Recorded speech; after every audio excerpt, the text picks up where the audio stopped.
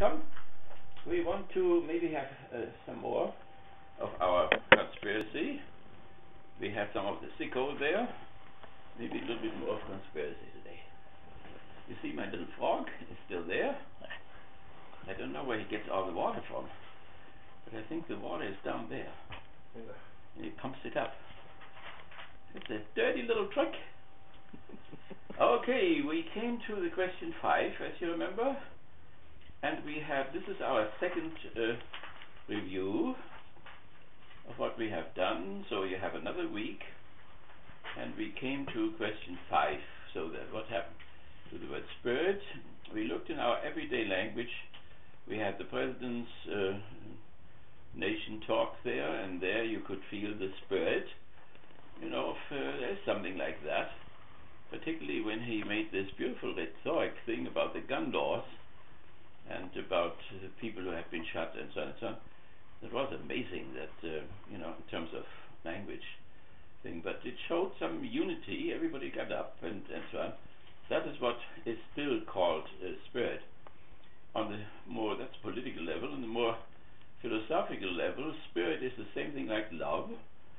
And love and spirit have in common that it means identity, it means unity, it means differentiate unity, it means a unity which conquers opposites, which conquers contradictions.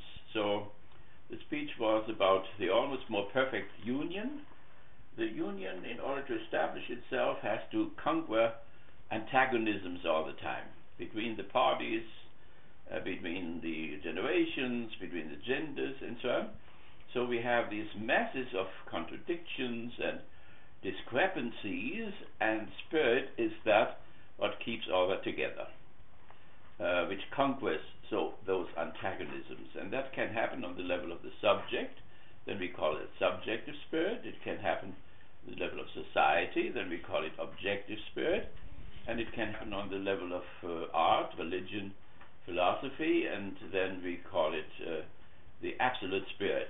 That is the old thing. In the Frankfurt school, they still used those 3 forms of spirit. And they wanted to rescue the spirit against fascism. They saw fascism as a force type of a unity and as killing of the spirit, the killing of the German spirit. And they wanted to rescue some of that spirit against fascism, including the language in which the spirit of a nation expresses itself. Now, a simpler way maybe in terms of our pathology. So it is really what we are talking about is the pathology of spirit. Part of the spirit is reason, then we can call it the pathology of reason, and then we can also call it the pathology of will or of subjective freedom. That means that the individuals want to be free, like little atoms circling around, but neglecting the whole, the community, the collective. So we can maybe say that the illness of the spirit in modern time has something to do with the antagonism between the religious and the secular, and between the individual and the collective. So in order to bring it down and to make it simple, in the Middle Ages we had some kind of a differentiated unity between the secular world. There was a secular world, the towns, the market, and all this. But then there was a dominant religion, Roman Catholicism, and there was somehow no split between them. There was a differentiation. And the same thing is true with the Topriant Islanders or African tribes or whatever. There is a differentiation between secular things. So the Topriant Islanders, for instance, when they go fishing in the laguna, there they do it with technology in a secular way. But when they go out to the ocean, they are not in total control, and then they call for the ballooners, for the spirits, to help them, and so on. So that means there is a differentiation between the religious and the secular. But what has happened once only in world history as we know it, and that is that this differentiation in the West, in Europe, turned into an antagonism, a contradiction, and we can name this, namely Galileo, where it happened between religion and science, only the beginning. It goes on then with Darwin. It goes on with Marx, with Freud, with quantum physics, and so on. So it went deeper and deeper, and that had never happened before. So, and it is this inability to get those two things together which makes the spirit sick, or which kills the spirit. Not to say, that our psychology does, of course, not use the word spirit. Skinner does have a black box. That's all. The word spirit is just out of space. Even the word psyche is too much. Sometimes it's reduced to the brain, simply. So psychology has no place for spirit, or for the psyche, or even personality. The whole positivistic development goes on the question if the ego can be rescued. They don't even have an ego left. There is an organism, and there's the environment with the stimuli, and their reaction to those stimuli and so on, but there is no real ego. So Mach, for instance, against whom Lenin argued, said the ego cannot be rescued. That is part of the positivistic, naturalistic type of a development. So, but important is, if it is true that spirit means that opposites, gender, man, women, and so on, that this antagonism is conquered, then the inability to overcome this antagonism between the religious and the secular constitutes one of the pathology of spirit, or the pathology of reason, and so on. Now the Pope tried all the time to keep that faith and reason together. That is the ideal of Catholicism, and Thomas Aquinas was the great teacher who made this synthesis. But what was called reason at that time, with Plato and Aristotle still in the background, and what is called reason today is a different thing. The reason which underlies the sciences is analytical understanding. On one side the sentences, and then the senses, and then we call it empiricism. And our sociology is empiricism, but that comes from England. Or it is rationalism, and that comes from France. And sometimes we have a combination of empiricism and rationalism. But when we mean rationalism, ratio, reason, we mean analytical understanding, the ability to differentiate between chemical elements, or in physics between different parts of any kind of a body. In biology between the species and the gene and so on. This differentiation, this power of differentiation, constitutes analytical understanding. And this analytical understanding is carried by the third estate. That means by the bourgeoisie, by the burghers, by the people who were trained in instrumental rationality, shopkeepers in circulation, and carpenters and shoemakers and so on. So they developed this analytical understanding. They became tremendously progressive that way, and productive too. And in the 16th, 17th, 18th century, they discovered that they are the producers, and that the landed clergy, the first estate, and the second estate, the nobility, were unproductive. And by 1776, 1789, and so on, they were just tired of that. To produce all the time, they were the producers, and on top there were these guys who had these beautiful wings and things around their necks, and beautiful uniforms, and horses, and castles, and so on, and didn't do any work.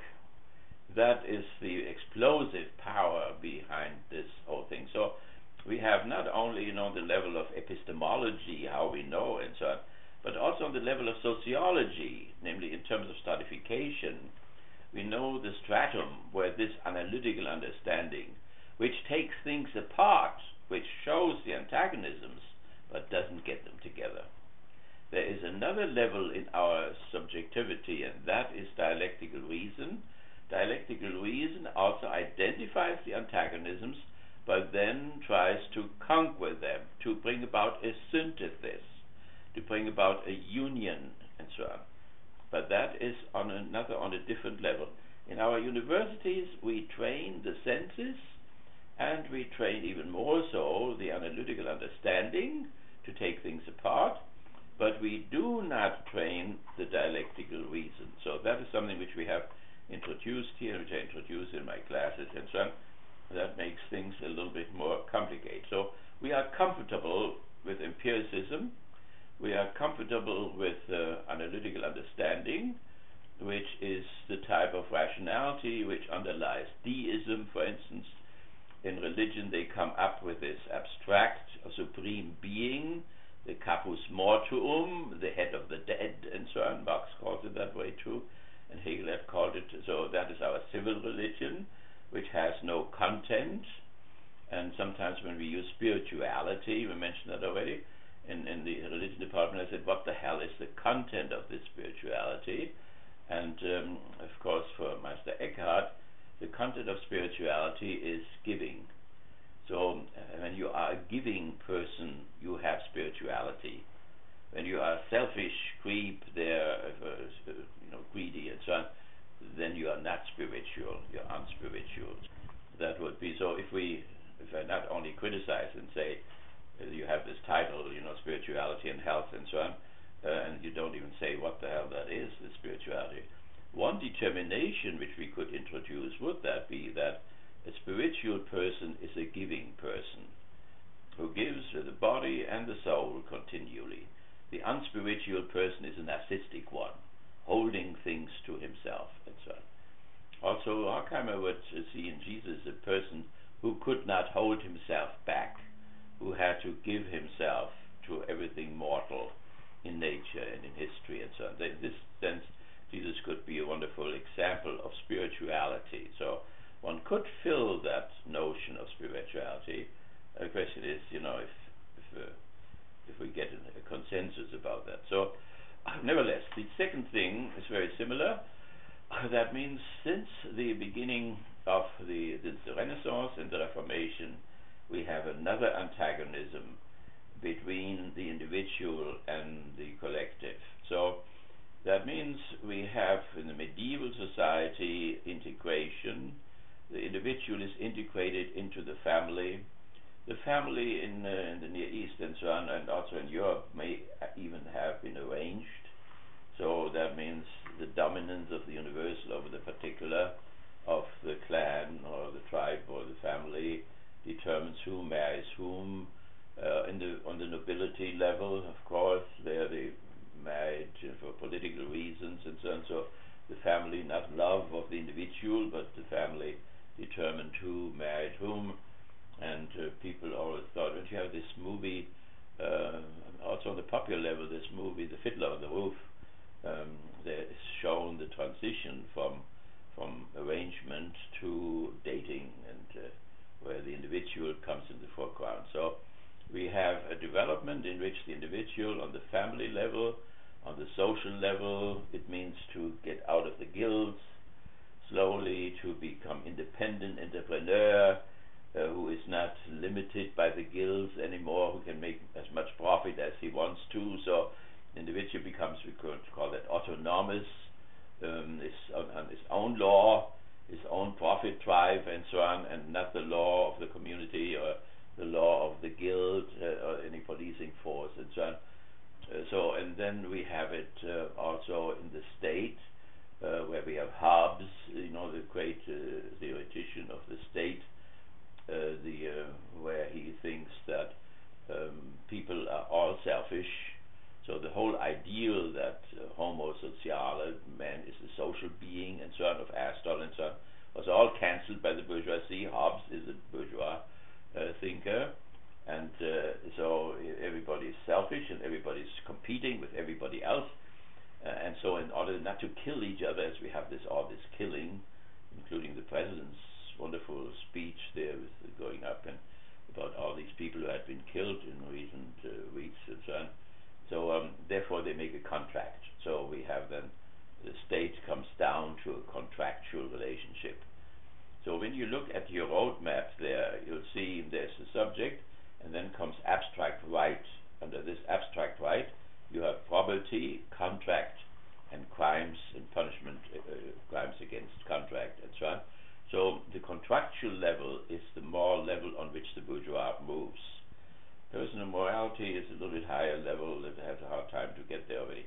But the bourgeoisie makes So the marriage a contract. It was never a contract before. So that means marriage means that you contract out your sexual part to your partner. Your partner has a right to use your sexual parts, and you have this mutual right. It's a mutual property. Suddenly there's a property relation. So you could say that the old Christian idea that marriage is a covenant is a little bit vague, but that marriage is a contract of property owners, that is a little bit too low. So, but that comes with the third estate, with the bourgeoisie. We see something here which we have to discuss deeper. You are trained in sociology, and in our terms of language, you are trained in the traditional theory. The traditional theory. So, if you have Parsons, or you have Durkheim, or you have Max Weber, all that is the traditional theory. At the same time, we introduce ourselves into the critical theory. Now, what in God's name is the difference between those two, right? That we have to make clear, and we will do that next. But before we do that, let me just tell you about this emancipation of the individual from the group, from the family, from the state. The individuals become isolated. They are all turned against each other. Everybody competes with everybody else. The cooperative ideas of the Middle Ages disappear, and so that they don't kill each other off, they make now a contract. So the state becomes a contract. These are the modern bourgeois contractual theories, which are still valid today. So in the religious realm, you have Luther, just to give a clear example. You have then, of course, the great artists of the Renaissance, like Leonardo da Vinci and so on. A great man, the great man theory comes up. These outstanding people who don't have moral controls anymore. It's even the papacy, where you have Alexander VI, for instance, of the Borgia family. You have the Lucrezia Borgia and Alexander Borgia, who try to, from below, to establish united Italy, and therefore the brother marries his sister Lucretia to one prince after the other, then she poisons them all and marries the next one, and therefore they try to unite Italy, which only happened then in 1870, when Italy was united. So they were by 20, 30 years, 300, 400 years ahead of their time. But whatever you see, culture wars and so on, you must not think that this happened yesterday or whatever. America falls into the new era, so it was never real medieval or whatever. So it was modern from the very beginning. It was bourgeois from the very beginning, except there were, of course, noblemen in Central America, South America, and Canada, but there was never a nobleman here in this country, except Lord Baltimore, and he stayed only for 3 years, and then he left again. So you have here the clearest form of a third estate regime. And yesterday in the speech of the president, he wants to let everybody come into the third estate. Let all these people, give them a chance, the opportunity. From kindergarten on, we must not leave the child behind. And the idea is that the fourth estate, the 200 million workers, as many as can, should, through education, enter the third estate. So it's not the solution that you overcome the antagonism between the fourth and the third, or making revolution or whatever, but invite whoever is able. It's not lazy. Who is lazy is condemned to go into the slums. But whoever will be hard-working, the president said, he deserves it to go into the middle class. There you have it. If you once know the key, you know what they really mean. Otherwise, sociologically, it's very hard to get your, to get your head around the notion of the middle class.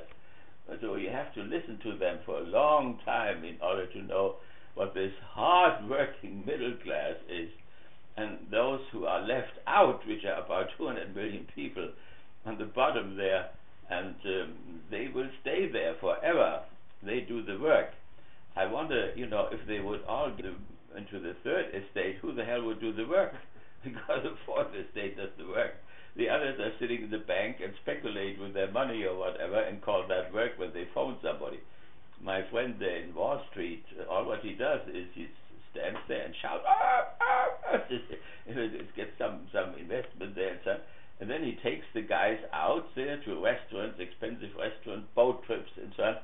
And that is, that is what he calls work. It's what the guys who really work and build a car or a house, my neighbor or so, that's really work. The others is a little bit analogy of work, including myself, by the way. In a specific sense, professors do not work, ministers do not work. That's talking. It's talking and remembrance, but it is not work and tool. Then when we say, that priest works hard, or that is a social worker, it is a little bit something different than what real work means. And this type of building things which produces wealth, of course. The social worker does not exactly make the nation richer or so. What makes the accumulation of wealth, according to Adam Smith, that is productive capital, or in terms of Henry Ford, or of Taylorism, Fordism, and so on, to turn the assembly line faster and faster and faster. Today they have that too in white-collar workers. So my sons are working in some positions in corporations, but one is an overseer of this big, huge travel company which advertises all the time. What is it called? Expedia. Huh? Expedia. Expedia, yeah, Expedia. And every few months, they turn the number of telephone people whom he has to supervise. I mean, globally, it goes from 500 to 1,000 to 2,000 to 5,000. And so they let him run and run and run. And the other one is in another corporation, has a high position, but still when he travels to China, it is all regulated. You have to take 1 hour to eat, or half an hour, and 2 hours to visit with this firm. Then you have to go right direct to the airport and so on. They very often only see the airport. They don't see Peking or whatever and so on. So that is Fordism, that's Taylorism. So that means to increase the productivity and subordinate everybody under that. So nevertheless, the antagonism between the individual and the community. By the way, these antagonisms are necessary. You see, you cannot say, well, there is this and somebody else or whatever. But in reality, and also in our mind, these are necessary relationships. You cannot have individuals without a community. That's a necessity. You cannot have a community without individuals. You cannot have the sacred without the profane. You cannot have the profane without the sacred. You are not at liberty to leave one side out and say, for instance, as the Horkheimer in his younger years would say, you could not say, the individual alone is real, the state and the family and so on. These are just ideas. It's just in people's head that it's not real or whatever. They will tell you, in the next corner when you are meeting a cop there who, writes you a ticket for not obeying the red light and so on, then you know that there is something else than the individual. So it's important that real thinking has to deal with necessity, right? Not with arbitrariness. If the mind can just wobble around all over the place, that's not yet thinking. Thinking means to find necessities, lawfulness in procedures, and you cannot get out of this individual and collective, whatever you do. We have a psychology which is concerned with the individual. We have a sociology which is concerned with the society. So we separate it. But this is only on the analytical level. In reality, there does not exist any individual which is not part of society. And there exists no society which does not have in place 10, 100, whatever, million people and so on. So this is a necessary relationship. And so, therefore, if something goes wrong, that means when abstractions enter. This is an important word now, because the illness which we find among us has something to do with abstractions. That means we abstract, for instance, one side from the other. We say the individual is really real, but the state and society and history and so on, that's just made up, or it's just in our mind, or it's illusionary or whatever. That would be an abstraction. Or if you become that would be an individualist. If you become a collectivist, that is equally abstract. And therefore abstractions are always untrue, and abstractions are always unhealthy. Now, if you see porno, or you go to a prostitute or whatever, let's see the porno thing. It's an enormous abstraction. If you think of the human organism, there is the form, and there is the assimilation and digestion and so on, and then there's sexuality, and these are complicated things. It's a combination of all kinds of procedures and processes and so on. Now, there are people, chemists, who say love is just chemistry, but then this is an abstraction, and you can see how chemistry can go wrong and so on. So nevertheless, or it's just a matter of the brain, or they concentrate on brain. Of course, we cannot do anything without the brain, but you cannot reduce spirit or psyche or whatever to the brain. I mean, Freud was first a brain physiologist. That's how he became famous. But that was not enough in order to get to pathologies. That's why he developed psychoanalysis and did not stay with the brain. At the time of Hegel, there was the same fanaticism which we had now with the brain and so on. So whenever they make some steps forward and discover another side of the brain, then everybody concentrates on that, because then they have a thing. See, the brain is a thing, and then you can zero in, and you have something to hold on to or whatever. Spirit, that is so vague, and it is not so really empirical and so on. It is not immediate. It is mediated, and whatever is mediated is harder to grasp, and therefore they would like to reduce the psyche and the spirit and the personality and so on to the brain. Then they add, like Tom Lawson said, the mind brain. I said, Tom, what is the mind brain? Make up your mind now. If it is just the brain, then you don't have any mind, and you cannot make it up. So, or you have the mind, or whatever. What is this stupid mind brain? That means you don't want to show your reductionism, therefore you add this empty thing, mind, on top of it. Leave it out, and you have the same thing. You don't need it, really. Leave it out. Okay, so what happened in terms of this pathology, in terms of individual and collective, the Luther had already this tremendous struggle in the monastery. He was Augustinian eremite, and he had gotten into that because he experienced a lightning strike in a forest in Thuringia, and while he was frightened, he took an oath to Saint Anna, I think was the saint, and he took this oath that he would enter the priesthood. His father was against it. He was, because from a lawyer. And Luther came from the third estate, from the bourgeoisie, the burghers at that time. The whole Reformation is a bourgeois movement. The farmers were under Thomas Müntzer, and no bourgeois joined Thomas Müntzer. Thomas Müntzer was not the beginning of the bourgeois revolution. It was the beginning of the socialistic revolution. Even Engels had problems with seeing that clearly. So who wrote a thing about the farmer wars. So Luther, he entered the monastery. He was a very serious monk. He had all the abilities of a saint, and I think for me he is a saint. As a matter of fact, my professor was the first Catholic theologian who tried to write an honest story about a book about 2 volumes really about Luther. Up to him, the fairy tale which a priest in Frankfurt set into motion, where they said, well, Luther made the Reformation because he wanted to marry the nun and so on.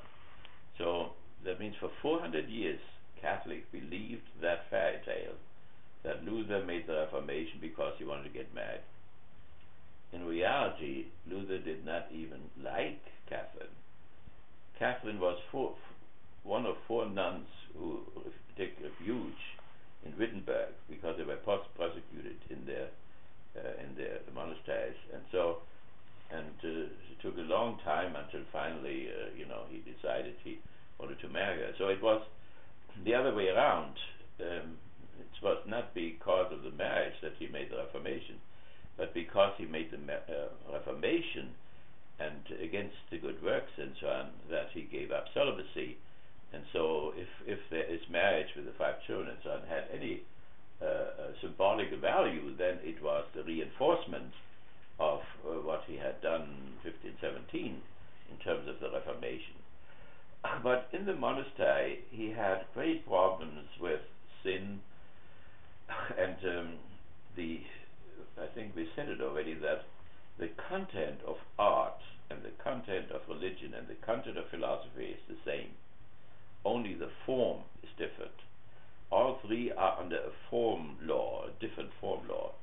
So elements which you have in religion, like guilt, sin, forgiveness, punishment for sin, and so on, you find that in tragedies, in dramas, in poetry, and so on, in art, and you find it in religion, and you find it also in philosophy, if it is really good, high philosophy, and so on. So, but philosophy deals with those things on the level of thought, religion on the level of images and stories, and art in terms of the senses, architecture, painting, music, the ear, and so on. So, but they are hanging together, and for us that's a little bit difficult to see, because modernity means evolution, and evolution means differentiation. So we have differentiated off religion from art, philosophy from religion, and so on. So the Plato already separates from mythology and Homer's epos. So first we have the primitive myth. The myth is changed into poetry. That's what Homer does, into art, and then and religion, and then philosophy separates itself from it. Science separated itself from philosophy only after Hegel, 1831, and after the 19th century, and so on. So therefore, in the campus, people all hate philosophy, they hate theology, because they are positivistic, scientistic people, and therefore philosophy, they separated themselves, they differentiated out, as philosophy differentiated out from mythology, theology, and so on before. That was just on the side. So, what were the struggles of Luther?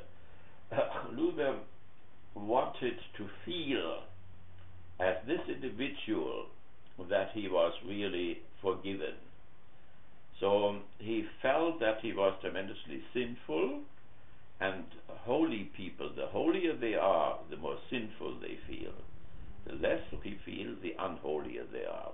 My children never feel sinful whatsoever. You think they have no sins, and they don't have to go to confession or whatever. So a saintly person is very intense on feeling this guilt, and Luther had that. And so he went to his father Staupitz. Staupitz was the head of the Augustinian Eremites in Wittenberg, and so he was his father confessor, and he went there on Saturday and confessed his sins, whatever a monk can do, not coming punctually to Mass or oversleeping or whatever. And then on Wednesday he came back again to Staupitz and said he wanted to go to confession again. This is usually called a scrupulous conscience. And so Staupitz, like every good father confessor, said, "Don't come anymore, Martin. Don't come, please. It's all okay. The treasure of grace of the Church. You participate in this treasure, which has been earned by Christ, by his sacrifice, and so on. So therefore you can be sure that you are a member of the community of the Church, the Corpus Christi Mysticum, of the Holy Spirit. Therefore your sins are forgiven." But here is the split now. This individual Luther was not enough grounded any longer in this community in order to feel certain. So it's the issue, the struggle of certainty, which drives moderns nuts. Also in the sciences, little Skinner bugs, or the Pavlov dogs. That's insane. To kill again and again and again little animals in order to see how they behave between electrode and a little piece of food or whatever. And they repeat that and they repeat that. This is a madhouse. So, nevertheless, Luther did not, that means he didn't feel it. He didn't experience it. So that's important that's individualism, religious individualism. Instead of a religious corporatism, like the community of saints, church and so on, he wants to be alone there and wants to be liberated in his conscience and so on. Staupitz was desperate and finally sent Luther to Rome. He thought when he takes a trip down there, happy or whatever, he will be healed and he forget about all his sinfulness and so on. So Luther went to Rome, and it was a miserable Rome. It was only maybe 20 years after Alexander VI and the Lucrezia and the Borgia family. So whoring and killing and whatever was going on. The Borgia daughter, as we mentioned, the Lucrezia, she poisoned one husband after the other in order to unite Italy and so on. So, but he didn't see anything. Luther didn't see anything of the whole perversion of Rome and of the Curia and of the cardinals and all that. He took even those mortification steps with his knees crawling up the staircases and whatever, asceticism, what was called good works. So this finally led to, he fell once in the choir while they were all praying. He fell on his face there on the altar and said, "It's not me, it's not me." That means I'm not Satan. He had the feeling that Satan was after him all the time. Even when he was in Eisenach, after he had appeared in Worms, he threw an ink pot against the wall there because he thought Satan was sitting there while he was translating the Bible and so on. So the unbelievable tortures of the soul. And even today, when you compare a Protestant minister and a Catholic priest in Germany, usually, I mean, not always, but the Catholic priest is usually a very childlike person. He has a childlike face and behaves like a child too. The Protestant minister, you see it in his that he's continually struggling, because he cannot simply say the Pope said or the Church said or whatever. He has to fight it all through personally. Every culture war issue, he cannot refer to a decision by the Church as a whole, but he has to stand up with it with his own conscience. So there, Luther stood in Worms with the Empire, the Emperor Charles VI. What was it? Charles, what was it? The sixth, right? Charles VI. It was Henry VIII and Charles VI. Charles. And so and he said then he was supposed to be rescinding the writings which he had done, and he had a night to think about it, and he came back on the other day and said, it is not good to contradict one's own conscience or scripture. Therefore, I cannot rescind. And that could be the death penalty. So the Prince of Thuringia took him out and put him into that castle. He took his uniform off as a monk and appeared as a civilian. Here ich stand, ich kann nicht anders. Yeah, right. But that may be a little bit legendary. So here I stand and I cannot do otherwise, because it is to act against conscience and scripture and so on. And Charles V. Charles V. No. I should know. I wrote a dissertation about it. So okay, so this we see there is something, this type of a scrupulous conscience is already something pathological. It's not entirely healthy, but where it comes from is that the individual is not any longer, individual was always different from the community, but the integration, as we call it sociologically, this integration was there, and as this integration leads to disintegration, the individual is left alone, abandoned, and has to make all the decisions for himself or for herself.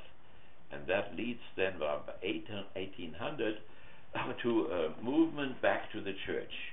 So there are all romantics, great thinkers, Novalis and others, return to the mother church in Rome. By the way, this continues in England, and in Three Rivers there are these monks. Henry VIII closed all the monasteries But then by 1800 or so, and a little bit later, the movement set in, and they thought they had done away with too much of Catholicism. And in Oxford and Canterbury, in Oxford particularly, they studied monasticism again, and then they were trained. These monks who came here, they bought that land there. In the meantime, they have built, all kinds of little houses for guests, and I take my students there all the time. And so that is a return. So by 1800, or let's say this number there, people were so lonely inside of themselves and so conflicted in themselves that they tried to find a community again, to carry the burden of guilt or deviations and loneliness and abandonment and so on. But a century later, by 1900 or so, it's not a return to the church anymore, but it's a church return to mass movements, socialistic movements, fascist movements, and so, because then you are in this mass and you march and for your light and for the Führer and the Duce and so on and so on, and you forget your individuality, you get rid of it and you feel better. It's an unbelievable release when you can shout with millions of other people, Heil, Heil, Heil, and so on. These are then secular movements, but which have the same function. And so when you see Jean-Paul Sartre in existentialism is an extreme form of individualism, but then obviously joins the Mao movement, the Chinese communists, and so on, in order to find a church, to find a community in which he can surrender himself, and so on.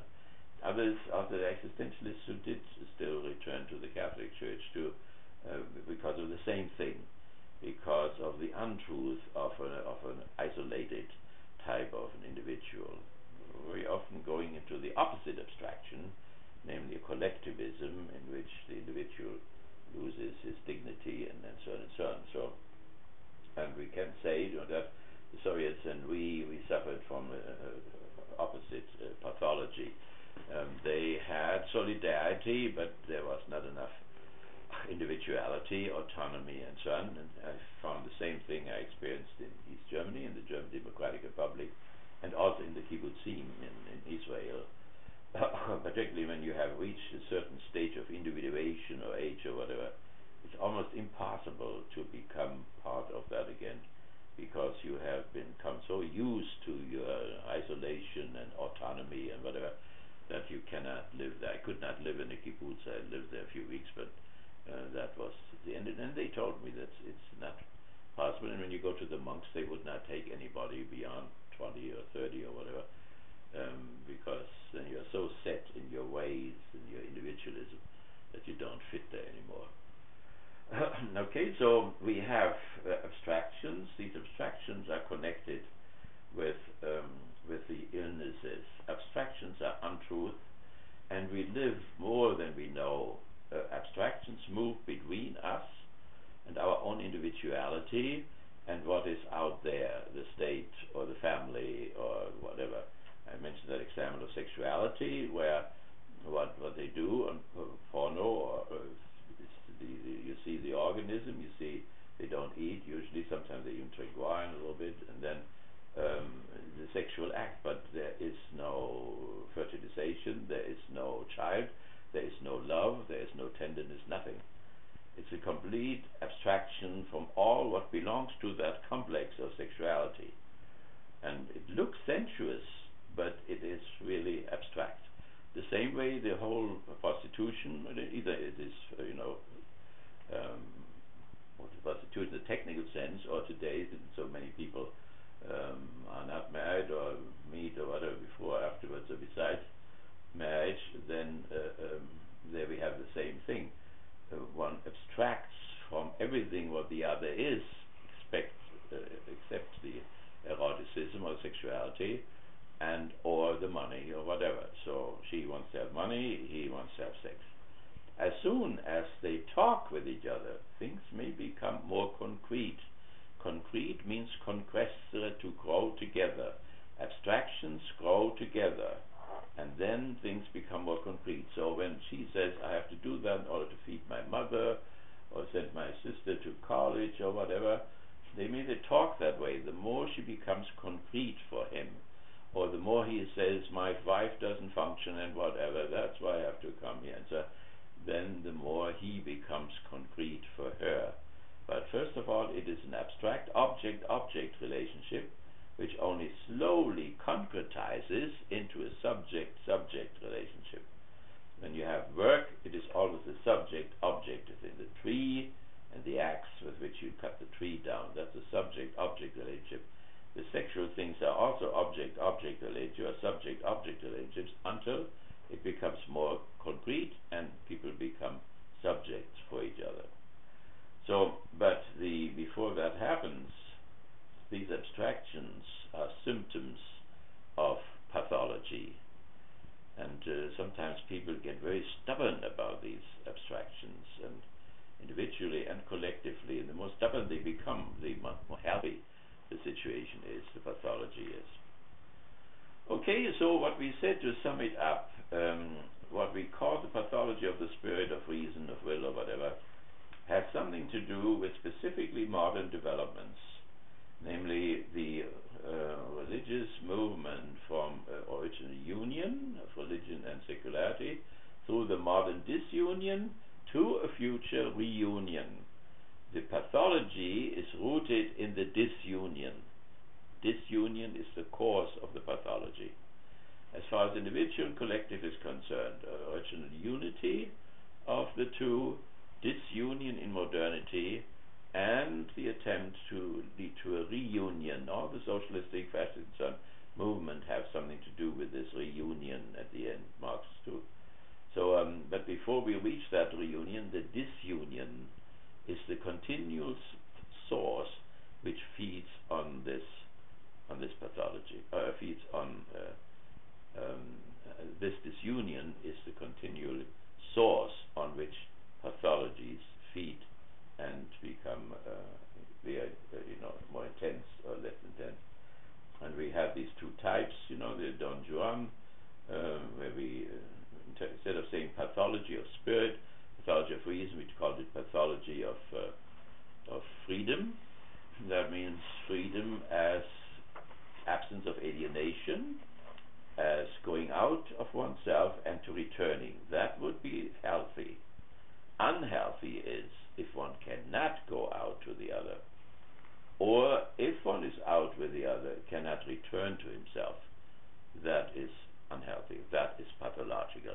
Narcissus is pathological. Masses of Americans are narcissistic.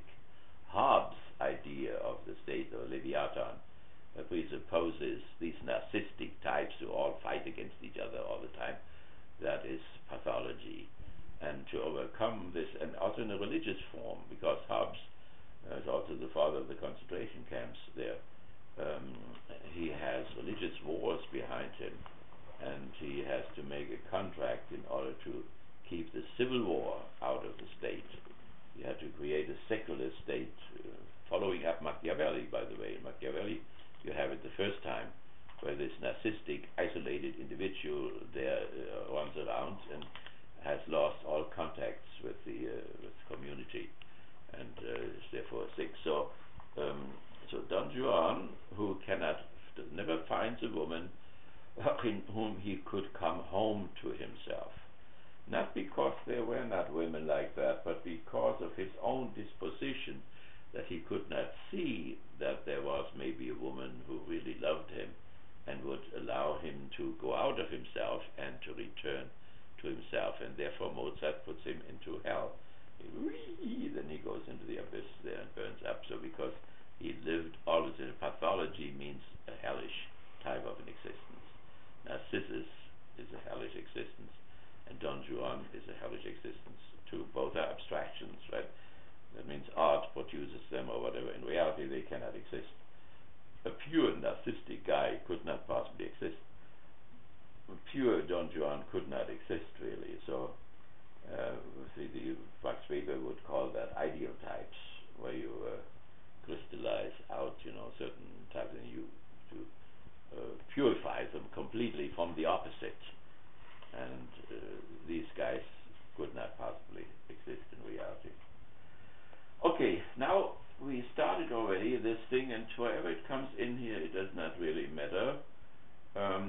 And two things, a timeline I want to introduce somewhere here, and but this traditional is very important for us as sociologists, what the difference is. So let's take a famous and very powerful traditional theory, and that would be, of course, Parsons and Merton and so on, which goes back to Max Weber and also to Emil Durkheim and so on, the whole structural functional type of a theory. So that's traditional. So what is it? It means that you have a network of concepts, like you have it on my roadmap there, right? There you have on the roadmap you have these categories there. Here is my roadmap. So here you have all these categories there. Nature, you have the mechanical and so on, and private wide, and so you have a whole network of concepts. Alex, did you want to say something? No. No, okay.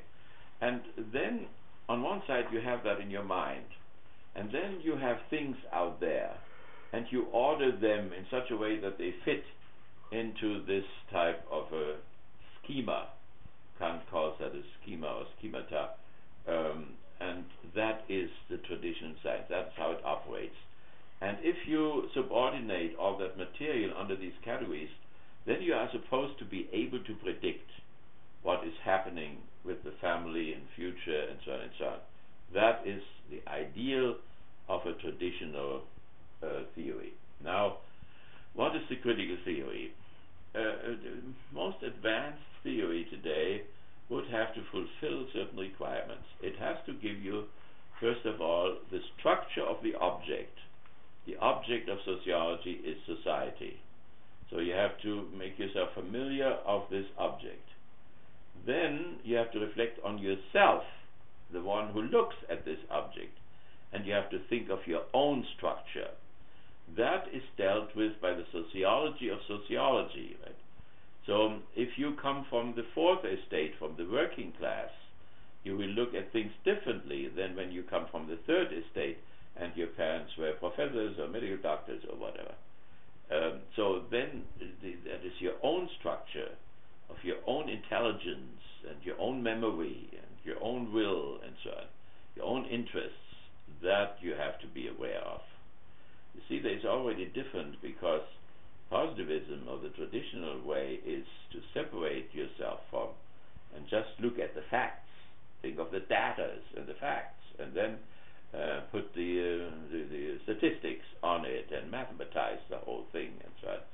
And like they do in physics, an imitation of physics, where you see that the degrees of warmth or coldness goes up and down, and then water changes its quality. It changes in steam or changes into ice. So that means at a certain point the quantity moves over into quality. So the traditional thing means to have that network of things, and now we go over to the critical one. The critical means that you not only see now this object or this system which you have developed, or the object, the society which you want to study, but that you also have to be aware of your own structure. And number three, you have to be aware of the evolutionary process in which the structure of the object and the structure of the subject are continually changing. Now, in the critical theory, that evolutionary process is identified as working process, as a synthesizing working process. That means society is in continual motion because it has to perfect its means by which it conquers nature. It is involved in a metabolism by which it plants potatoes and brings them back and feeds potatoes, builds houses, produces clothing and so on. So the individual and the society are involved in a process, in a production process, in which both sides, both structures, are continually changing. So as they transform nature, What you see around here, the houses, the streets, this is all culture landscape, right? As I lived here, the nature retreated more and more, and nature was more and more transformed into a culture landscape. That means a landscape produced by human work. The neighbor just built something, added something to his house. Then they built something, the Horton place down there, see, and this is all work. They hammer around with tools and so on, and transform the landscape. And as they transform the landscape, they transform themselves, the collective as well as the individual. Now, science, sociology, is part of this production process. That is what is missing in traditional theory. Traditional theory is not aware of this production process. That means for traditional theory, the human species has not yet become the subject of its own activities, but they were objectivistic, like a fate which happens to people. So Hitler told his secretary in the end, fate wanted it that way. That is a blind spot, because he himself had to do something with that things were that way. But not he alone, of course, also Churchill, and also Roosevelt, and the liberal countries, and the socialistic country, and the fascist countries, and so on. But they were all of human making. They were all human products, and so on. So that means traditional theory is blind for the conditions under which society reproduces itself, and sociology, is just the way how man reflects on this self-production. But it doesn't see it that way. It sees sociology as part of a superstructure, as something set apart, and you are supposed to be a theoretician and not to do practice. So the politician is not a political scientist. The political scientist is not a politician. The sociologist is not necessarily a social worker. The social worker is not necessarily sociology. So you have a split between theory and praxis. On the traditional side, you have the dialectics of theory and praxis on the other side. But the main thing is the blindness of the traditional theory, to what extent it itself is a factor in the reproduction of society. So therefore, and you can test this by talking with people, in the sociology department. The sociology which we have in our sociology department is the consequence of Auguste Comte, and then Spencer. I told you once that I was visiting the grave of Marx, and I looked at his monument, and I was standing on the other side of the pathway, and an American visitor came by, and he said, "Do you know where you're standing?" No. I looked down. It was my blind spot. I stood on Spencer's grave. Spencer's gravestone there. So Spencer is one of those positivistic people. So Kant developed the word sociology, and he developed the word positivism, positivistic sociology. But what does that have to do with the reproduction process? They are people who come up after the French Revolution. That means after the Third Estate won over the clergy and the nobility and guillotined them and hanged them in England, or decapitated them, and so on. So now the bourgeoisie was not interested anymore in changing things. They did not want to do nice things for the Fourth Estate or whatever. They began now to kill down the Fourth Estate and so on. And they wanted to develop now a type of science which would affirm their status quo, their new status quo. And that is what our sociology does. Our sociology is a product of the Third Estate. It is the self-justification of the Third Estate. So when a little guy comes from the Fourth Estate and goes into sociology, they put into his brain, let's say, mind brain, a bourgeois mindset. So if he should ever have had a proletarian one, which he of course did not have, because we don't have proletarians. A proletarian is a worker who is aware of his being a worker. But are middle class or you have a false consciousness, you are not a real proletarian in the technical sense. So, therefore, if he would know who he is as a worker, then he would know that this is a bourgeois sociology department, and that this bourgeois sociology department plays an important role in the reproduction of a society under domination of the sociology, domination of the third estate. And so when they make a decision if sociology should be taught in high schools, or if anthropology should be taught in high schools or whatever, or mathematics or whatever, they will always act according to the interest of the bourgeoisie. Is it in the interest of the bourgeoisie that sociology will be taught in high schools? If they think that sociology is nice and conservative, they will let it be taught. If they think that there are some critical elements involved in sociology, they will not let it be taught. So that is how things are. But do we know this? No. The sociology department is blind for this, and so but not only the sociology department, the species as such is blind about this. In a very detail, for instance, that when Obama, for instance, said, we all need others to achieve something, then there was a lot of protest from the right. No, entrepreneur, Ford, he did it all by himself. And Ford himself thought he did it all by himself. So when the labor unions came in and the government forced the labor unions on him, he thought there was an unbelievable injustice. That was me, I did this, I. All the time he had workers who did it, not he himself. He had some ideas and so on, but, if the others would not have helped him to do that, he wouldn't have gotten anywhere and so on.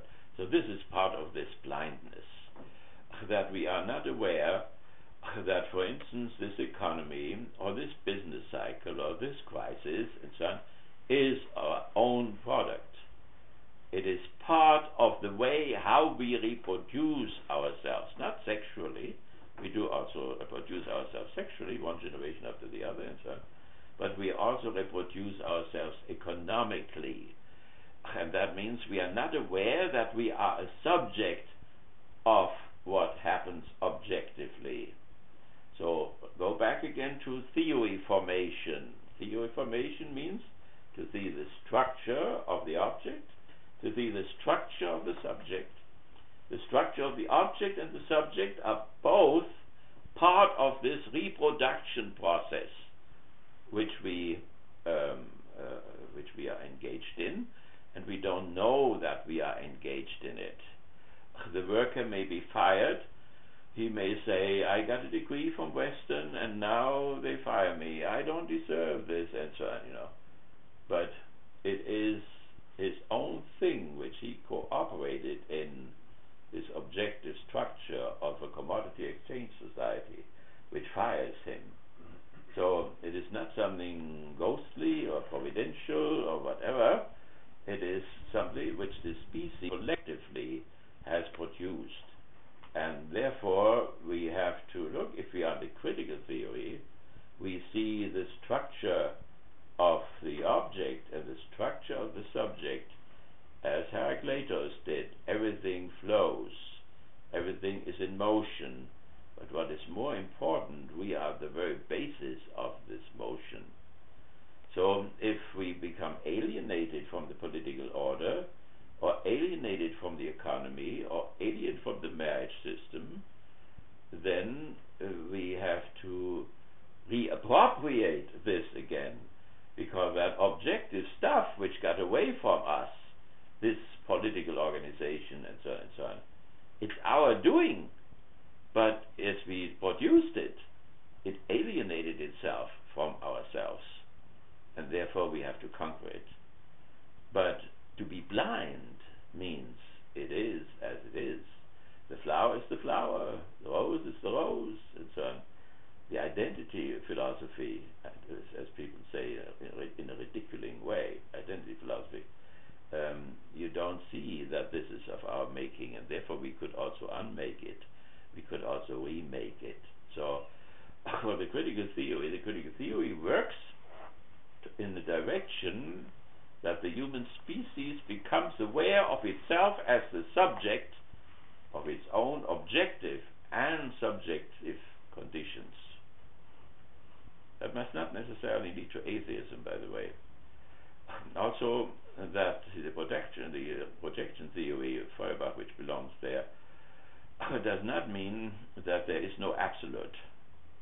So the question, I try to do that in my book, which I'm writing now, where in the history of the definitions of the object of religion, in that sense, the god or the gods, so from magic and fetishism to polytheism to the monotheism to deism and so on, so where does Marx belong? And I was very careful and did it only in a negative way. He did not regress to magic or fetishism, became a witch or whatever. He did not regress to Greek or Roman polytheism, nor to the present polytheism, because according to Max Weber, this is a polytheistic society. So he was a Jew, and he was a baptized Christian. He did not accept the Jewish or the Islamic idea of the absolute as Lord, to whom one had to submit, like a serf submits to the feudal lord, or the worker to the capitalist, or whatever. But he did also not proceed, except the young Marx, but not really to the idea that God, that the absolute is spirit, or that the absolute is love. So I left that open then. In the Frankfurt School people would say that they hope that the finite world of appearances, with all these unbelievable injustices which you see on television from hour to hour, that this will not be the last word. That means, in other words, that there is something infinite, that there is the eternal one. And on the gravestone of Horkheimer, he has that, and you, eternal one, alone I trust. And Marx talks in his high school stuff there, the Abitur. He talks about the eternal, but about what did we say that he got that from Master Eckhart? What is it called?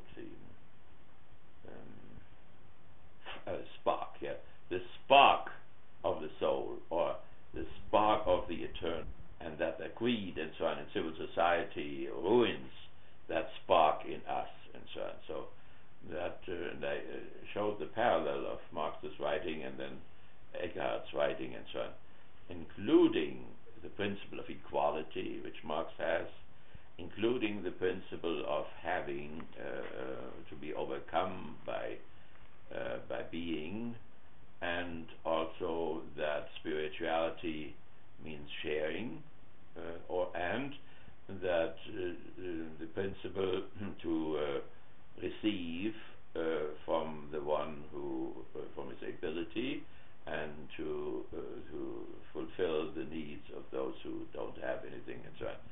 Eckhart and Marx have that all in common. So, and the bourgeoisie, the third estate, which then says Marx, this is a religion's opiate and so on, that is a complete distortion of the whole thing. That means Marx was against evil religion, the evil religion which says, greed is good, or God may send me poverty, or what, the richer I am, the more I go to heaven, and what is the sign that I go to heaven. So this is all horrifying.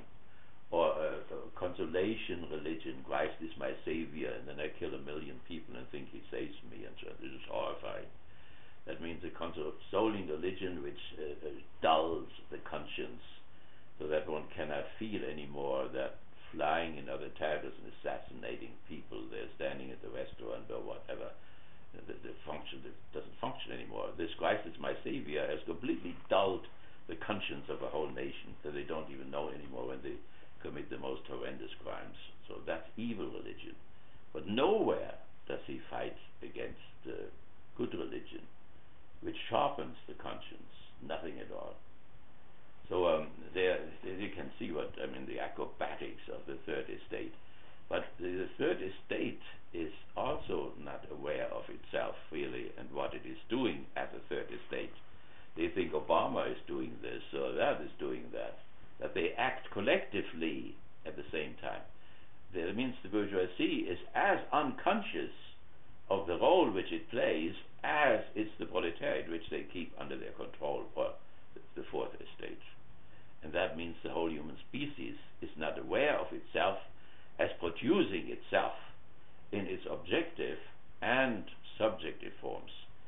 And its objective structures, like for instance family, society, state, history, and so on, as well as in terms of the structure of its own consciousness or unconsciousness, what they are. So the difference between the traditional theory and the critical theory is this element of blindness, this element of unawareness of the production process in which the structure of the object and the structure of the subject are continually changed. And that's a massive type of a difference. You cannot bring Emil Durkheim together with Karl Marx. I try to make that clear to Katja all day long, and she does not get it. Because she got it in this department. Marx is on the left. Emil Durkheim is on the right. Max Weber is on the right. There are people of the third estate. Let's see, we have to come to these contemporary issues there. There are 3 or 4 questions in there, but let's go to that Christopher Dorner there. Christopher Dorner, this catastrophe which happened yesterday. As the president went to Washington, the whole thing started. Right away, the next picture, always on the side, was this catastrophe of this Dorner. So he did his last attacks yesterday. He shot 2 policemen. There was a sharpshooter. One killed one, and the other one had to have an operation and so on.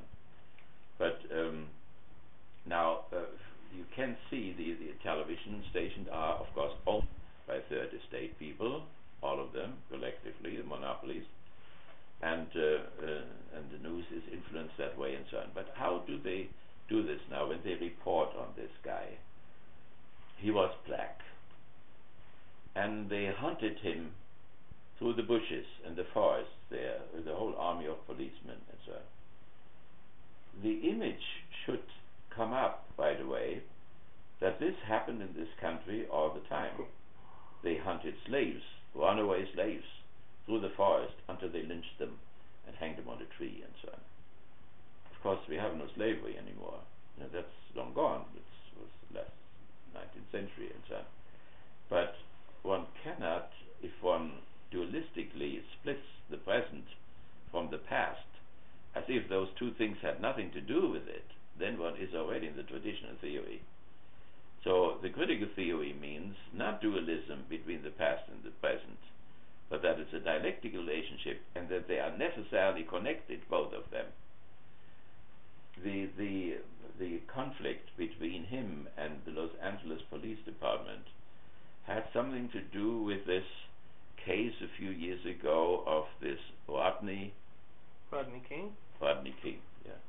Rodney King was a black man who was beaten up in Los Angeles and by a brutal white policeman, and then and then there was a riot in Los Angeles and the whole thing burned. With this Christopher Dorner, something similar happened.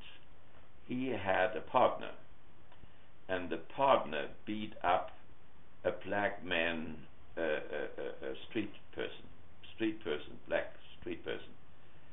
And he went to the police department and denounced the partner, that the partner had done this. The police department did not believe him.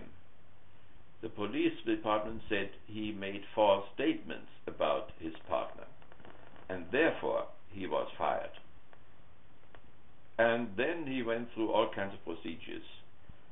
When these procedures were exhausted after 5 years, then he wrote this manifesto against the department, and then he went on that rampage. He concentrated on policemen. He had 2 prisoners, 2 servants in one of those cottages. He did not shoot them. He bound them up so that they couldn't be harmful to him, but he didn't kill him. But he killed another policeman, and he had killed 4 policemen altogether, or 3 policemen and the wife of one of them, something like this. The wife and the policeman who was responsible, that he was fired. He didn't defend him adequately or whatever. So, but what I see now, what we want to see here in terms of not traditional, not critical, what is traditional is how these anchormen talk about this. This is a traditional way. And in this traditional way, you will see that there is a lot of forgetfulness behind that, which doesn't give the clear picture, which is involved in abstractions. It is not that what the anchorman says is untrue. He says true things. He brings up facts. He was a lieutenant in the Navy. He was a sharpshooter. He was honorably discharged by the army and so on. So there is a whole long thing of facts which produces in us the impression that the man has been adequately covered. Justice has been done to him. They even brought some people up who were sympathetic to him on the news. In the class, in my class, which I have tomorrow morning, the Religion and Society, there were several of the students in sympathy with the policemen and were in opposition to the Los Angeles Police Department. This police department is known among people of being violent and being corrupt, and so they thought that this fellow had some kind of a point. He had a point, somehow, that there was something wrong in this with this police department and so on. But I don't think they wanted to justify him that way, because even if there was something wrong, that was not the adequate way. How one cannot simply take the law into one's own hand and then shoot people to pieces and so on, and then shoot oneself. I don't even know if he shot himself or if they blew up that house. There was a shot, a last shot, and sounded as if he was in the flames there, that he killed himself or whatever. But what I want to say is now that the whole way how the American society has reproduced itself and is producing itself,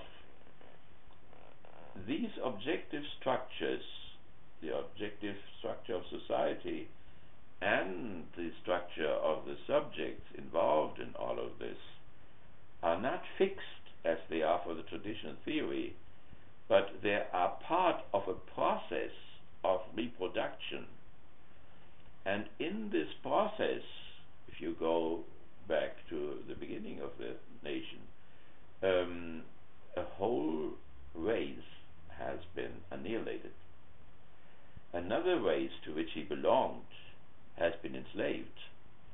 And even after the Emancipation Proclamation, up to 1900, the enslavement practically continued until the black people were transformed from slaves into wage laborers on a very low level. Yesterday, the president plans to bring the minimum wage up to $9. It is $8 where you don't even come above the poverty line. Even when you work hard all day long, you are not getting over the poverty line. So, and more of the black people who got out of the enslavement are in this group. There are 40 million people in the slums, and a large percentage of them, not all, are black people. So if we see the way how the society reproduces itself, then we understand better the structure, the police department, the administration of justice, the courts, the laws, etc., on one hand, and also the formation of the subjective consciousness of the perpetrator, as well as those who hunted him down, and all of us, because we all are part of this reproduction process, and we are nothing outside of it. So the critical theory sees an analogy between the philosopher Kant. We mentioned very often that Kant is in the background, Hegel is in the background, Marx, Freud is in the background, right? They all have helped to bring about this critical theory of religion.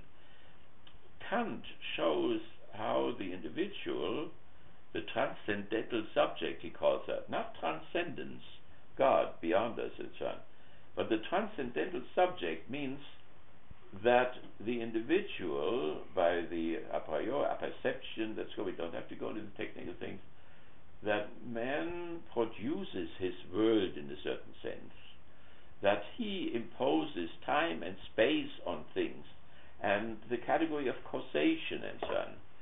So that means we produce, according to Kant, we produce, not naive realism, the tree is a tree or whatever, but we produce the tree, and the mouse would see the tree differently, and the cat and the dog and so on. We reproduce that. Our psyche, our subjective, produces that. So the same way how our subjectivity produces our world, the same way also the human species as a whole, that's the analogy, reproduces itself continually in its outside world, this cultural landscape, as well as the inside world of our own consciousness and its formation. So, and the middle thing is Hegel's phenomenology of the spirit. Hegel's phenomenology of the spirit shows the evolution of the subjective and the objective spirit and the absolute spirit, stage by stage, through the different ages and so on, until he comes in the end to the absolute spirit. But it begins with sense perception, with seeing, touching, and so on, through analytical understanding, through reason, to absolute spirit. Marx interpreted this as a work process. That means what Hegel for Marx described, parallel to Kant, was how the human species reproduces itself, its institutions and states and societies, as well as its own consciousness through the centuries. That is the critical theory. Right? And therefore, this reproduction has happened, it continues to happen, and it will happen in the future. And the question is, in which direction will this reproduction go? Will we become more and more perfect the way we control nature? Do we destroy nature as we control it? As we become richer and so on, do we also become more emancipated? As we produce more wealth and distribute it better, will we also find more recognition as human beings in our dignity and so on? So whatever the critical theory discusses, it discusses not in the static way like the traditional theory in which we were all educated, but in a dynamic way. In the past, the present, and the future, will we come to a point where the domination of one class becomes superfluous. There was obviously a stage in our development in which we needed slaveholders, in which we needed feudal lords, in which we needed Henry Ford and Rockefeller and Carnegie and so on. But will we need them now? Will we need them forever? That is the question. This question cannot come up in the traditional theory.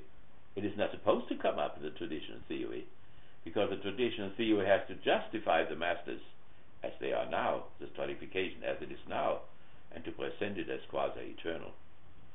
To say, as the slaveholders were overrun by the feudal lords, as the feudal lords were guillotined by the third estate, so the third estate will be overrun by the fourth estate, would be treacherous and traitorous. You better don't write a thesis about this. You won't get a job. You won't get money for your books. You have to pay them yourself. Okay, now that's heavy stuff now, right?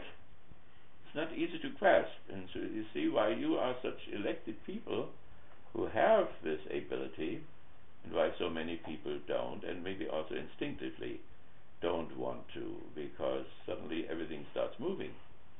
And it is so much nicer if one thinks everything stays as it is. Right? Maybe I can, there is this little Indian book here, and there you see the timeline, because I book there, and I just can look through that, and it can be applied to many questions there. So the first thing there, as far as the timeline, to a large number of astronomers, the universe started to exist with the Big Bang almost 14 billion years ago. I think that number still stands. By the way, when you write a book like this, you'll see that the texts are not remaining true. They don't become truer necessarily as time goes on. They become wrong, as a matter of fact, because they push these 14 billions out further and further, So 14 billion years ago, and now just think what the rabbi says he is only 6,000 years old, the rabbi. There you see the tremendous discrepancy between the Abrahamic religions and what modern science does, right? This is the antagonism we talked before, which is part of the pathology which we are talking about, including the early 600 million years of the so-called Dark Age. That's not the Dark Age between 500 and 1,000, so it was just yesterday, but that is in the cosmic Dark Age, during which a thick fog of hydrogen darkened almost completely the light of the young stars, and 9 billion years ago, before our planet came into existence, not to speak of life or man or any civilizational development, that development which we talked about, the development of the human civilization as far as the species is concerned.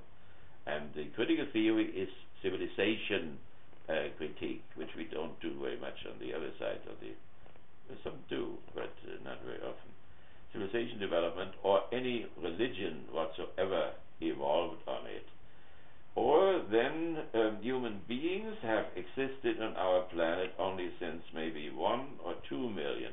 Some people go back to 10 million years, but I didn't find a broad consensus for that. So I was really careful and kept it with 1 or 2 billion. But one has to expect, that it may go further.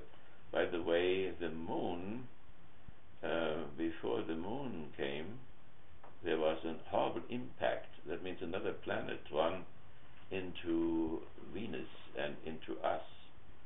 And our moon is the result of that. It's good that we were not there, and I can only hope it will not happen too soon again. 1 or 2, by the way, today or whatever, yesterday, a little thing flew by very fast, and I don't know, not very big, I think, but there are things coming close sometimes. Maybe 1 or 2 million years ago, so let's say that is man's development. So that we are talking about in terms of, that means that 2 million years ago, the development of human beings was very blind. That means they were not aware that there were many others around, or on other continents, or that they were in a cooperative relationship of some kind. So it's a traditional theory. Our critique of it is that it is not sufficient in overcome the blindness by which we are beaten.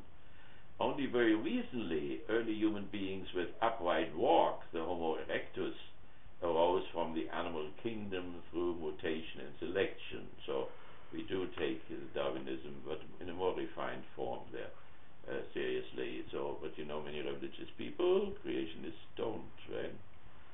The upright walk broadened the view of the Homo erectus over his environment, set free his hands for work and for fighting, particularly for war, and changed the female anatomy and thereby the intercourse and birth positions, and thus imitated the missionary position there is the unnormal one. It is now supposed to be the normal one, so the religious people sometimes put things upside down. Work and fighting, and change the female anatomy positions, and thus initiate the specifically human evolutionary universals of work and tool, which you have there on your roadmap there. Sexuality, struggle for recognition, and community. And so you have, if you have this little book here, you have also all the sources where I got that from. Up to 99.9% of human history have been primordial prehistory without writing names of a nation, a religion, or a political or religious leader. Now Marx thinks that, and the critical theory thinks that this type of primordial prehistory is still going on. Marx hoped that this prehistory would end and that the real history would start. the prehistory, capitalism belongs to that prehistory, and all the barbarism, the killing, and the world wars, and all this. So the hope of the critical theorists is that the end of prehistory and the start of real history. Then, since about 200,000 years, since the old Stone Age, the Homo sapiens has evolved on this earth. Homo sapiens, that's a very arrogant name there. It shows our blindness for ourselves. Still, modern man of today, 2013, calls himself proudly and maybe somewhat arrogantly with this name. The Homo sapiens differentiate himself from the animals through his ego consciousness. There you have the change of the subjective structure. That is an objective subjective structure. So about the ego consciousness, what is maybe 10,000, 200,000 years ago, I think. So that means a dog looks in the mirror and he doesn't see himself. We, since 200,000 years, we look into the mirror and we know ourselves. But before 1.5 million or whatever, 2 million years, we didn't. Neither. So then from ego consciousness, which is of course the basis of religion, morality, and all that. In the Stone Age, the Homo sapiens developed his specifically human potential of work and invented tools as well as weapons. That is not, yes, our weapon industry here and gun control is not really from yesterday, right? But not too old neither. He learned to control fire. He conquered the caves, which had been occupied by other predators. Early on, the Homo sapiens began to bury his dead. There we have beginning of religion, and to make sacrifices, and to produce magically, religiously motivated cave paintings, reliefs, and even full plastic. So here we see the growth of art, religion, and later on also philosophy.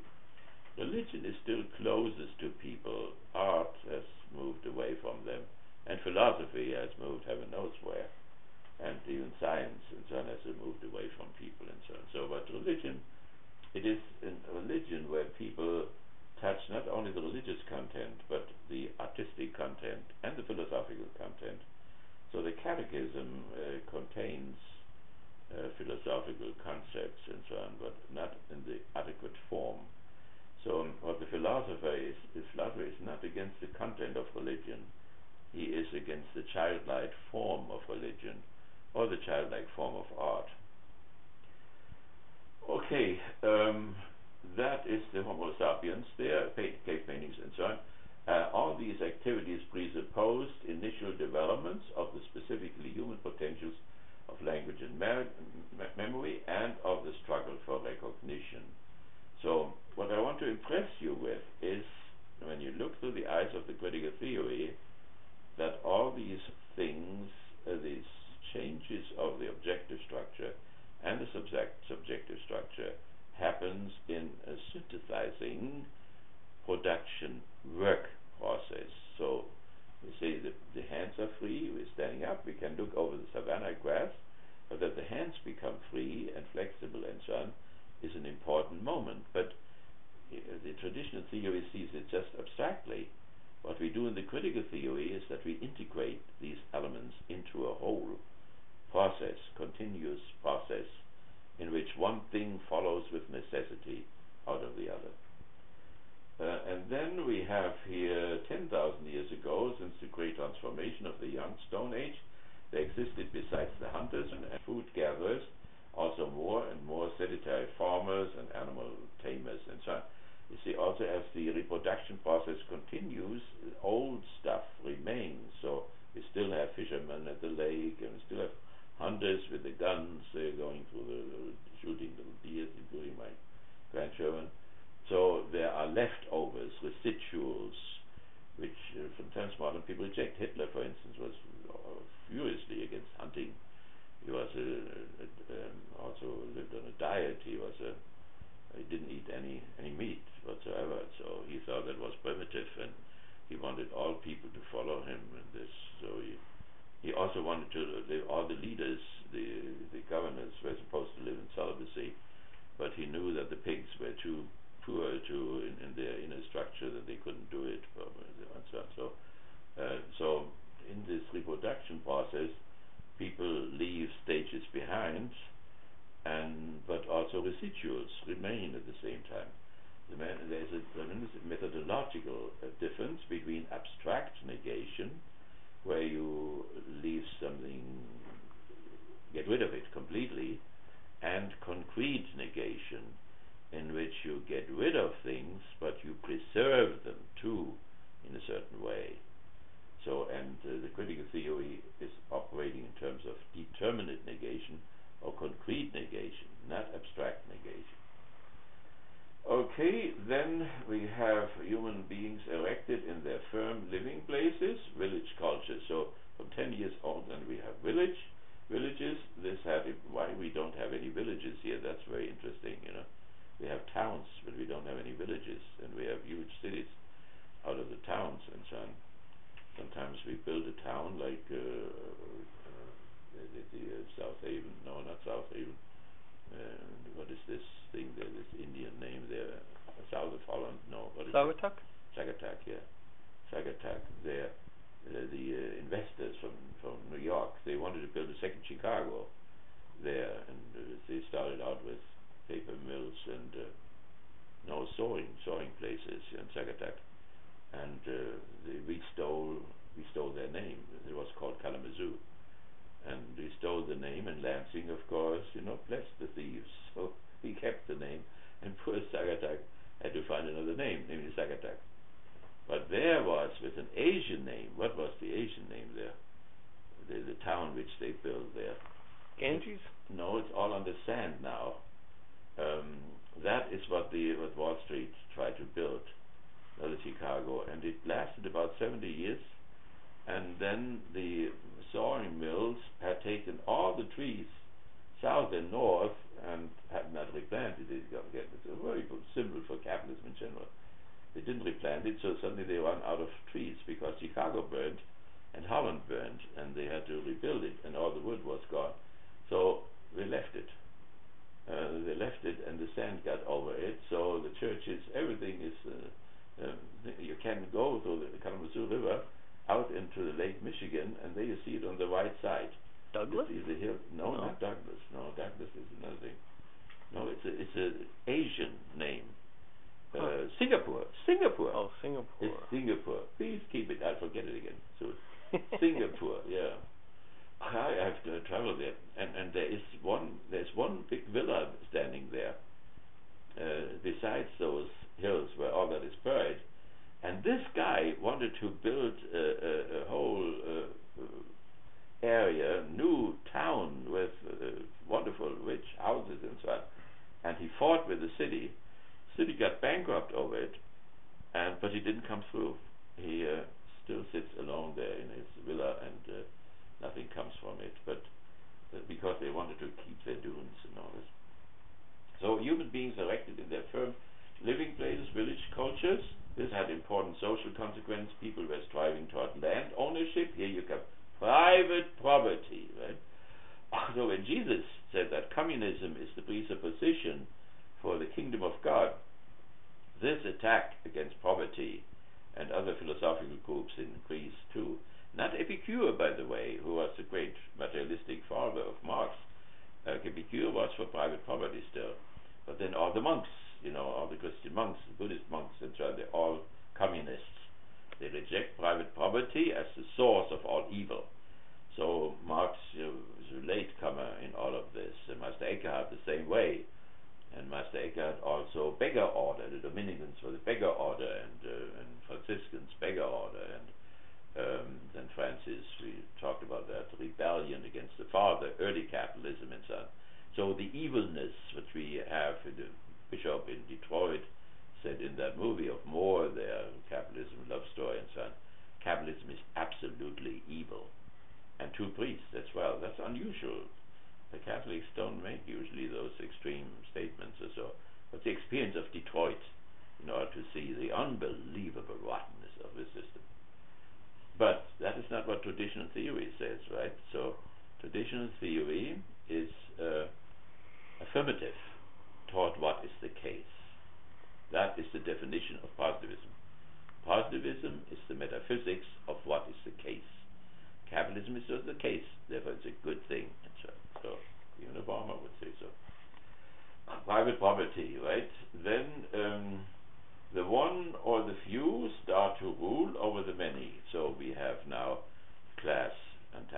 And where we stand, you could see the President's Union speech there, where said, we cannot sacrifice all to the few.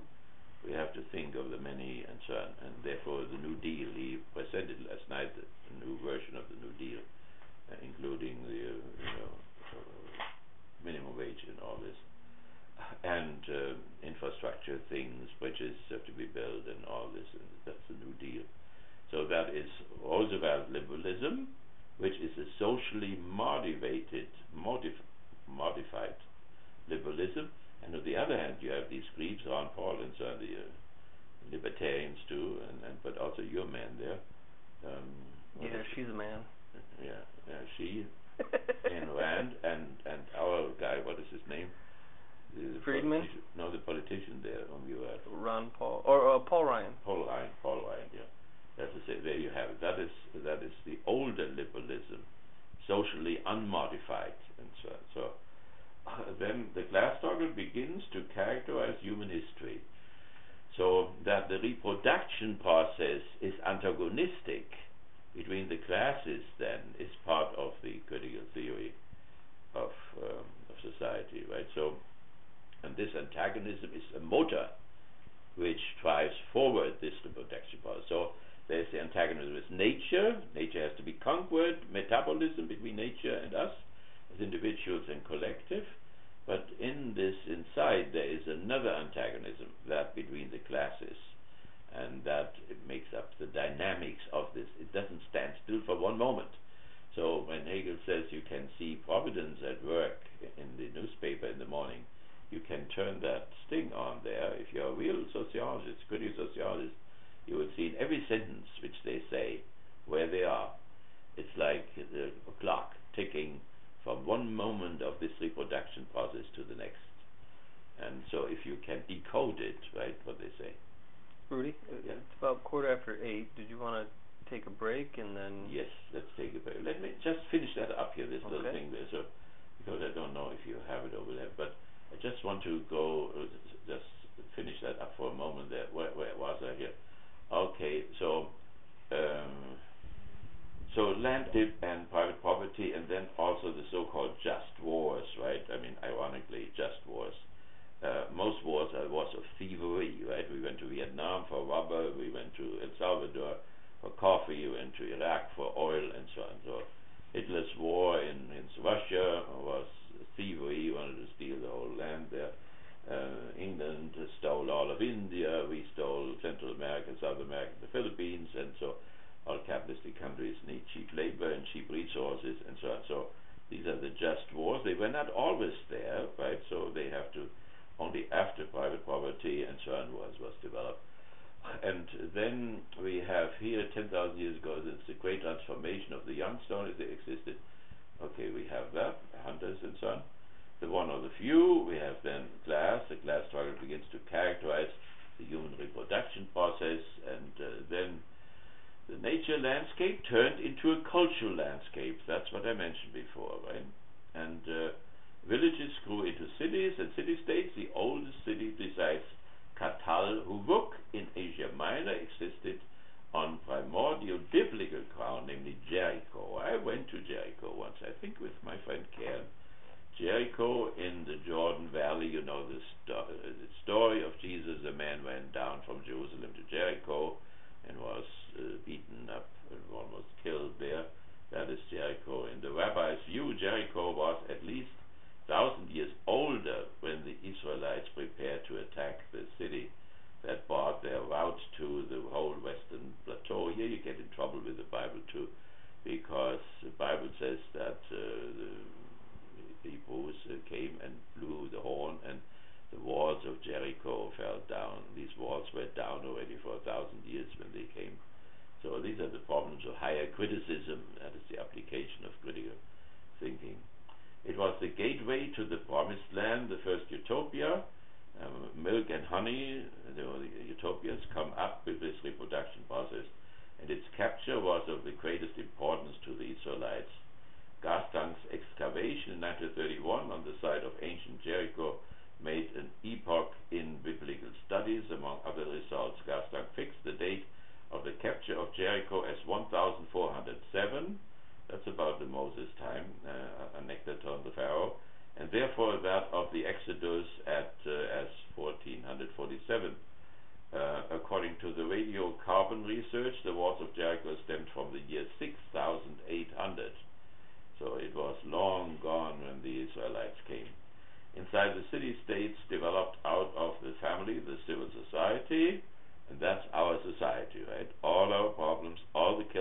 all the murdering, that's all civil society.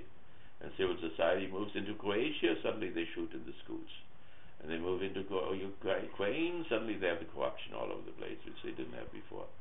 So that is the most difficult thing, is always to capture that in mind, which is closest to oneself, to become aware of structure of my or your consciousness now, and the structure of the society in which we live here now, without illusions and so on. That is the hardest thing to do.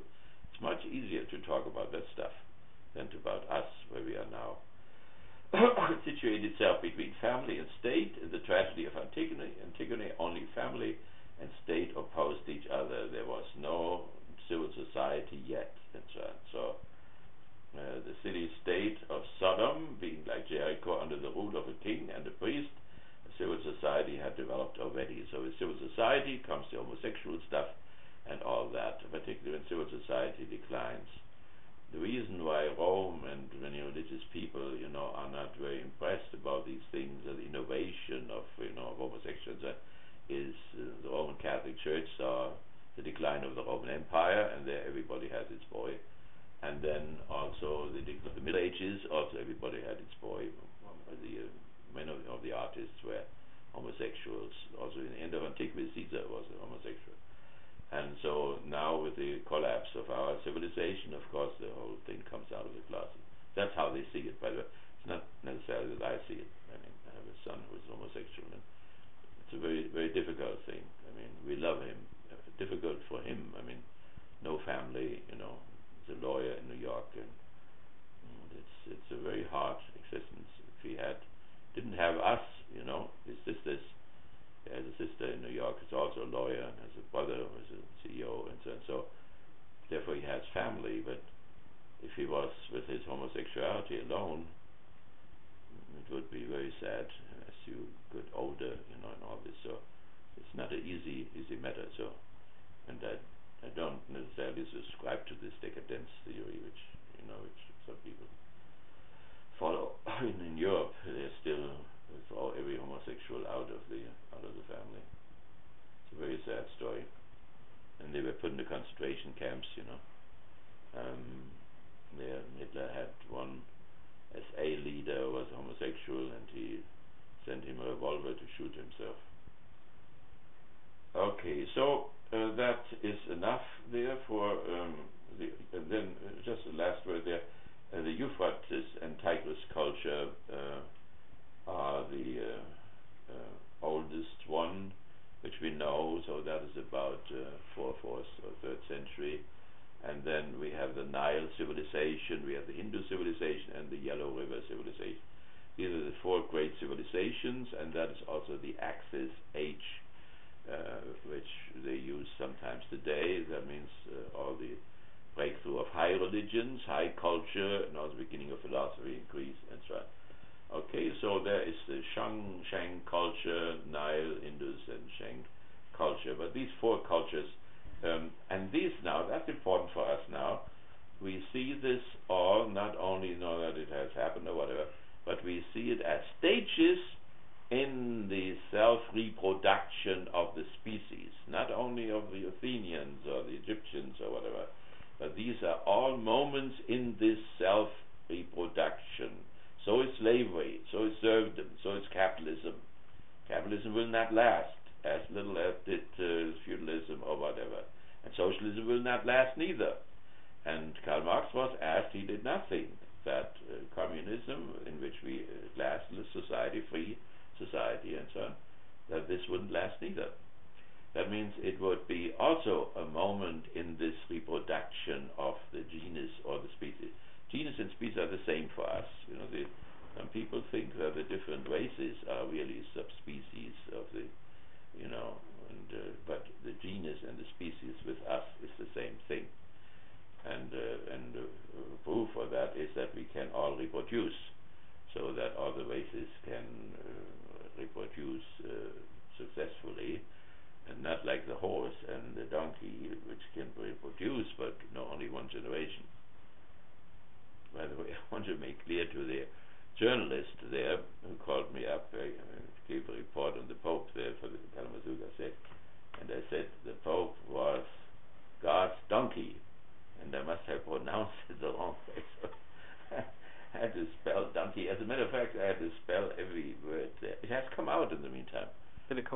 actually saw it. Yeah. Kalamazoo Gazette. It says something like Kalamazoo theologian says something like that. I will not look at it. I will get a stroke, so I will not read it. But you can read it if you want to. Okay. So yes, let's have a break, and then we can. You can ask whatever questions you have, or we can look a little bit further here. By the way, if you would need, another plateau, we can be very relaxed here, and can continue that the next time. Oh, you had to talk to Ursula. Huh? You talked to Ursula, didn't you? Which Ursula? Ursula Zreely. At the Kalamazoo Gazette. Oh, that's her? Yeah. Do you know her? Yeah. I don't know. She is for economic news, I think, and general news, I think, both. Yeah, she covered when we did Occupy Kalamazoo, too. Oh, really? She covered that. She was very nice. But I didn't get her name. I'll see if I can pull this up. Have some water, have some cookies. For the depth study, I'd be able to borrow one of those books. You can, yeah. As a matter of fact, My it's hands yours. on one yet. That's a present for you. That's one? It's your Christmas present. Now, what is coming up? Easter. It's your Easter present. Alright, Easter present. Yeah. Right. If you want to have it too, you can have it too. You can use it. I've got legitimation crisis. Okay. Very good. Yeah. Very good. Sounds good. So. Yeah. Is it hard to read? Take your time, right? Take your time, and we can have another week if you want to. It's I'm curious, trying to figure out how to kind of fit it all in. Yeah. To Right. what we're discussing here with the pathology. Yeah. I mean, he does talk about the spheres, and it kind of talks maybe to, maybe more the, I don't know, this the formation and maybe the false consciousness aspect more. Right. But let's say with Habermas, he has a double type of human actions. One which is rooted in work and tool, and that is called instrumental activity. And the other one is rooted in language and memory and in recognition, and that is called communicative action and communicative rationality. And the pathology comes in that way, that in the Western civilization, instrumental rationality grew tremendously, technical rationality, and the communicative rationality suffocated. So we are sitting, in wonderful airplanes, and at the same time our families disintegrate, neighborhood disintegrates, we're not talking with each other, and so on. So the pathology of the West, besides individual and collective, besides religion and secular, is this double rationality, of which in one thing we made immense progress, like airplanes and tanks and cars and so on. And it's unbelievable. Nobody ever did this, as long as the species exists, But at the same time, our communicative rationality, how we deal with the genders, how we deal with the generations, that has suffocated, that has become barbarous, in a certain way. They punished somebody they stripped a little boy somewhere in one town, and the mayor was on, he was horribly upset, and then they beat him up. And that happened in August. And nobody went to 9/11 or what, nothing. It just happened on YouTube yesterday. This beating of this little naked guy, appeared on YouTube. And suddenly the mayor and everybody was aware of it, they were just horribly shocked. That's not us, it's barbarous and so on. So, but these regression, these are regressive tendencies, So what happens when the species, moves forward in its reproduction, but it may not get linear. It may regress sometimes, Well, does that kind of speak to what you were just talking about, where there's still kind of vestiges of like the older society that's still... Yeah. But that could be a good thing, I mean, when you grow up and you remember your childhood, a great man like Goethe or whatever remained children in a certain way, I mean, not childish, but you preserve something from the former stages of your life, of adolescence, a certain happiness, childlikeness. Like Jesus would say, happy are the children, because theirs is the kingdom of God, and so on. So that is called concrete negation. You preserve what you negate, or some of that of what you negate you preserve. And there's the abstract one, when you say, even when you say I hate religion, it's not entirely abstract because you are still connected with it. But if you are totally indifferent and say this is child stuff, that's the early childhood of humankind, and you throw it all out without seeing that there may have been something good in it, that would be abstract negation. The real process of reproduction, is rather concerned with concrete negation. People build, on what work others have done. We are not tearing down all the streets, houses in that street, We add something to it, we improve. Like this one, I added this to it, and so on. That is a good example. You see, you have something old, an old house, and then I supersede it into a new one in which the old one is preserved. That's a good image for the reproduction process. And the sciences too. Look, there's a bicycle. What are we doing? We add an engine to the bicycle. We motorcycle, right? And so we really new inventions are recombinations of older inventions. As the computer, develops, they reshuffle it, and combine it in a new way. But the new thought which we taught today, is that difference between the traditional and the critical theory, which our discourse is about, the critical theory, right? And it is the traditional theory which is not aware of this species creating itself in continual antagonism with nature. It's a fight with the storms and all that, and destroys things which we do, and we have to rebuild them again, and so on. But also the inner struggle of the different classes, the class who does the heavy lifting, hard work. It's cold, and they did this building. I wrote a book, but I'm warm here, it's much more comfortable. I could not, with my age, I could not work, like they do. My brother told me that all the time, already 20 years ago. Different types of work, it can also be hard and bothersome sometimes, but it's quite different if you have to be out there and it's hot, when they built that house, the roof, it was a terrible heat. And I told the architect, take them down, He said, I have enough of them, let them go on. And he did not take them down from the roof, in that horrible heat. Yeah. So the real production process is a hard and harsh thing, Primitive capital accumulation along the East Coast was murderous, the tenement houses, and so was the Gulago, the industrialization of Russia and so on. So that self-reproduction of the species is a very harsh. The conditions on that little planet here, which strangely enough has all these conditions like oxygen and what we need, in order to breathe and eat, is sometimes why I believe in providence somehow is it's too much accidentality, Too many things have to fall into place in order to make Alex stand in the corner there, It's and all that should be accident. We have the chemicals in us which 14 billion ago exploded in the Big Bang, But how these damned chemicals come up and build this type of an organism, This is very.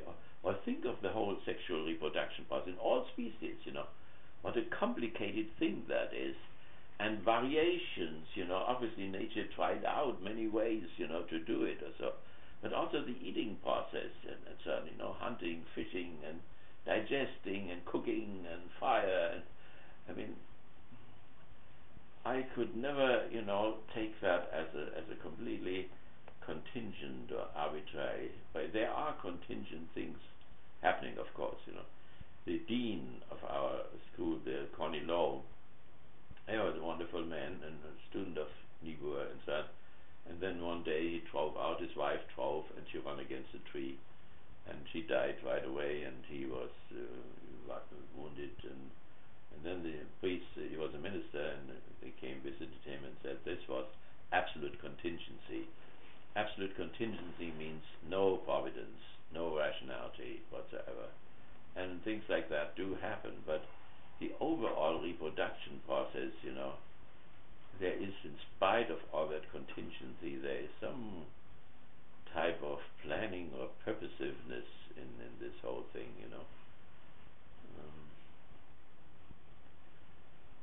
Okay, so that is what we want to get out of this today, right? This difference between, it's not easy to grasp, so we can repeat it again, between the traditional theory, that's what we do on campus, right, in anthropology everywhere, and then the critical theory, which we do, in some Ivy League colleges, and is widespread now. We have Dustin and Mike Ott and we wrote an article together, and it will appear in April at Harvard University, and there are 15 others, and they are all critical theorists, and they're all in Ivy League colleges, so it has spread, I have a question. When you characterize critical theory as finding the structure of an object or the object, and then step 2 is self-reflection on your own, like self-structure, I guess? Well, we talked about the structure of the object. In sociology, that would be society, right? And the structure of the subject, which would be the sociologist in that sense. And structure means his consciousness, his anthropology, if he's a man, if he's a woman, if he's black, his white, his race, and so on. That is the structure of the subject. And then we have a third one. That is the reproduction process, in which both of them, the object and the subject, are continually changing. So I'm wondering, I guess when I was hearing that initially, I was thinking about postmodernism, and how kind of the first step is the self-reflection, the finding of your subjective reality before you can approach the object, because you're bringing invented classificatory schemes to your approach of reality. So I'm wondering, I guess they're ultimately both going to look at kind of the interplay and the reiteration. If you take a idealistic position like Kant, you will start with the subject and with our transcendental subjectivity, that means with our notions and concepts which we have and by which we approach things. If you are a materialist like Marx, you will start with the structure of the object. See, there is a tendency on materialism to give the object priority over the subject, and idealism means you give priority to the subject over the object. So wherever you start, but in the end, it is a continual interaction between the two, and one could not be without the other. The object cannot be without the subject, cannot be without the object. If we would fall, that we would be annihilated in some way. With us would fall the family, the objective spirit and the absolute spirit, and this is our world, which we have produced, and it can go under, I'm wondering, because with postmodernism, you get kind of a critical appraisal of whether an object, whatever that is, actually exists, or if it's kind of a construction of like reorienting our classification. Think of it as a continuum between two extremes. On one side you have the object, on the other side you have the subject. None can be without the other, right? There's a necessary relationship. In one case you have the idealistic position, on the other side you have the materialistic position. Also, they cannot be without each other. Marcuse wanted to write a book about materialistic elements in the great idealistic philosophies, from Plato to Hegel. It was never written and so on, but it was aware, that the great idealists also had materialistic elements, and it would not be very difficult to find in great materialists like Epicure or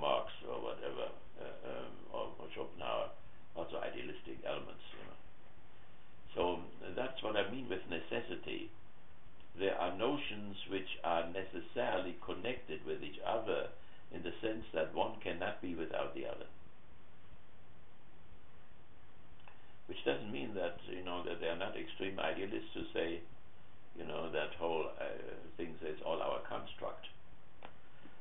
The construct word comes from Kant, but even Kant has a thing in itself, There is a reality in itself, only we have to deal only with the appearances, But that is, but we construct those appearances to a large extent. But there is something more than these appearances, But he cannot talk about this more. So that is an extremely idealistic position. And we, as we walk around as concrete beings, we have these idealistic and these materialistic things in us. You could say that an animal is very idealistic because it doesn't respect, the other. That means the little seeds, it just eats them up, Or the cat does not respect the mouse, the reality of the mouse, the objectivity of the mouse. It plays with it and eats it up. It transforms everything into itself. All animals are idealists in that sense, right? They eat up the objective world. Yeah. So, good. Do you have any other questions? So it's when things are a little bit difficult, the reading or what I say, it has nothing to do with your IQ. Your IQ is beautiful, right? It has something to do with that we have made decisions, namely this traditional theory from Kant to Parsons and so on. And in that sense, we are in the service of certain forces in the reproduction process, namely the third estate. We represent the interest. There's no knowledge without interest. The sociological knowledge which we have is steered by the interest of the third estate. The critical theory, on the other hand, it is also created by the third estate. I mean, Horkheimer was the son of a factory owner, from the same way, Adorno the same way, right? And this is not possible because there is a monopoly of education. The dominant class dominates the education as well and shapes it in its own image. What has to happen of the class, in a certain sense, Marx and Engels, who belonged to the bourgeoisie, were traitors who suddenly took the perspective of the fourth estate, which to a large extent was completely unconscious of itself, or to some extent. But that happened to the bourgeoisie too. They were clergymen, they were bishops and noblemen who wrote the constitutions of the bourgeois state. They were the best educated people, so they were traitors of their class. They identified with the oppressed, in good Christian terms, by the way, very often motivated by the Sermon on the Mount or whatever. But Marx is a bourgeois, and so is Horkheimer and so on. They participated fully. The highest peak of bourgeois education is Hegel, and they participated in his logic and everything, and they would not be thinkable without Hegel at all. But then they turned them around. They inversed it in the interest of another class, which is supposed to arise in the future. And the great disappointment that they don't rise enough. So the fourth estate, in 1830, they rebelled in Paris. In 1870, they rebelled in Paris. In 1917, they rebelled in Hamburg and Munich and were all beaten again. In St. Petersburg, they broke through, and in Moscow, and so on, for 70 years. And then comes the third counter-revolution, the neoliberals, Reagan there, and undoes the whole thing. But that's not the last word. See, the bourgeoisie was beaten for centuries before they finally, in the 18th century, took political power and guillotined the kings and the clergy and so on. And this also, that is this type of dynamic thinking which we don't do in traditional theory. By the way, I don't want to convince you to give up the traditional theory and so on. You have to work in that. This department will not change as long as you are here, or your children even, They will teach that way as long as the bourgeoisie has this powerful position. As long as the president says, we want you all, to join the middle class, that means they are not so weak as one may think. They lost the Vietnam War now, and they lost the Iraq War and Afghanistan War, but they won the Second World War. They won it over fascism and, in a certain sense, also over socialism. So one should not underestimate, the staying power of the bourgeoisie. And this sociology which you study is an expression of the interests of this dominant ruling group there. And they will, the lawmakers and so on, they will put stuff in there. As long as they think that the universities are on their side, they will support these universities. If they discover that there are critical people there, or too many of them, then the relationship will be changed. We had that in these 50 years in which I was here. That I'm there is that I'm a theologian besides other things. They have the idea that theologians must always be on their side.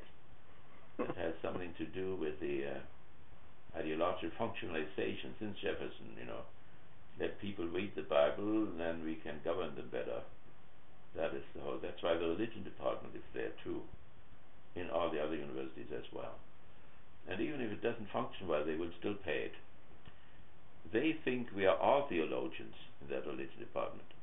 Tom Lawson, they let him always pray. there was a meeting over there. He was a Baptist minister, but he had long forgotten about this, but they reminded him of it, and he had to pray and so on. So the opposition in the department, we are not theologians or whatever, that they can babble with themselves, but the overall picture, and if the community down there, which they did for some time, think they're all atheists in this department, then it's really dangerous. When I said 80, they wanted to dissolve the department. Then we told them that we are pious people, and we stayed.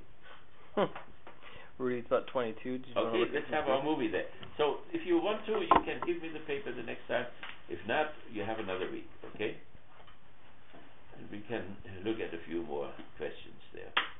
It doesn't matter how fast we are going, but that some fundamental thoughts are important. So we are not in a conversion process. You stay traditional, and there's nothing wrong with it.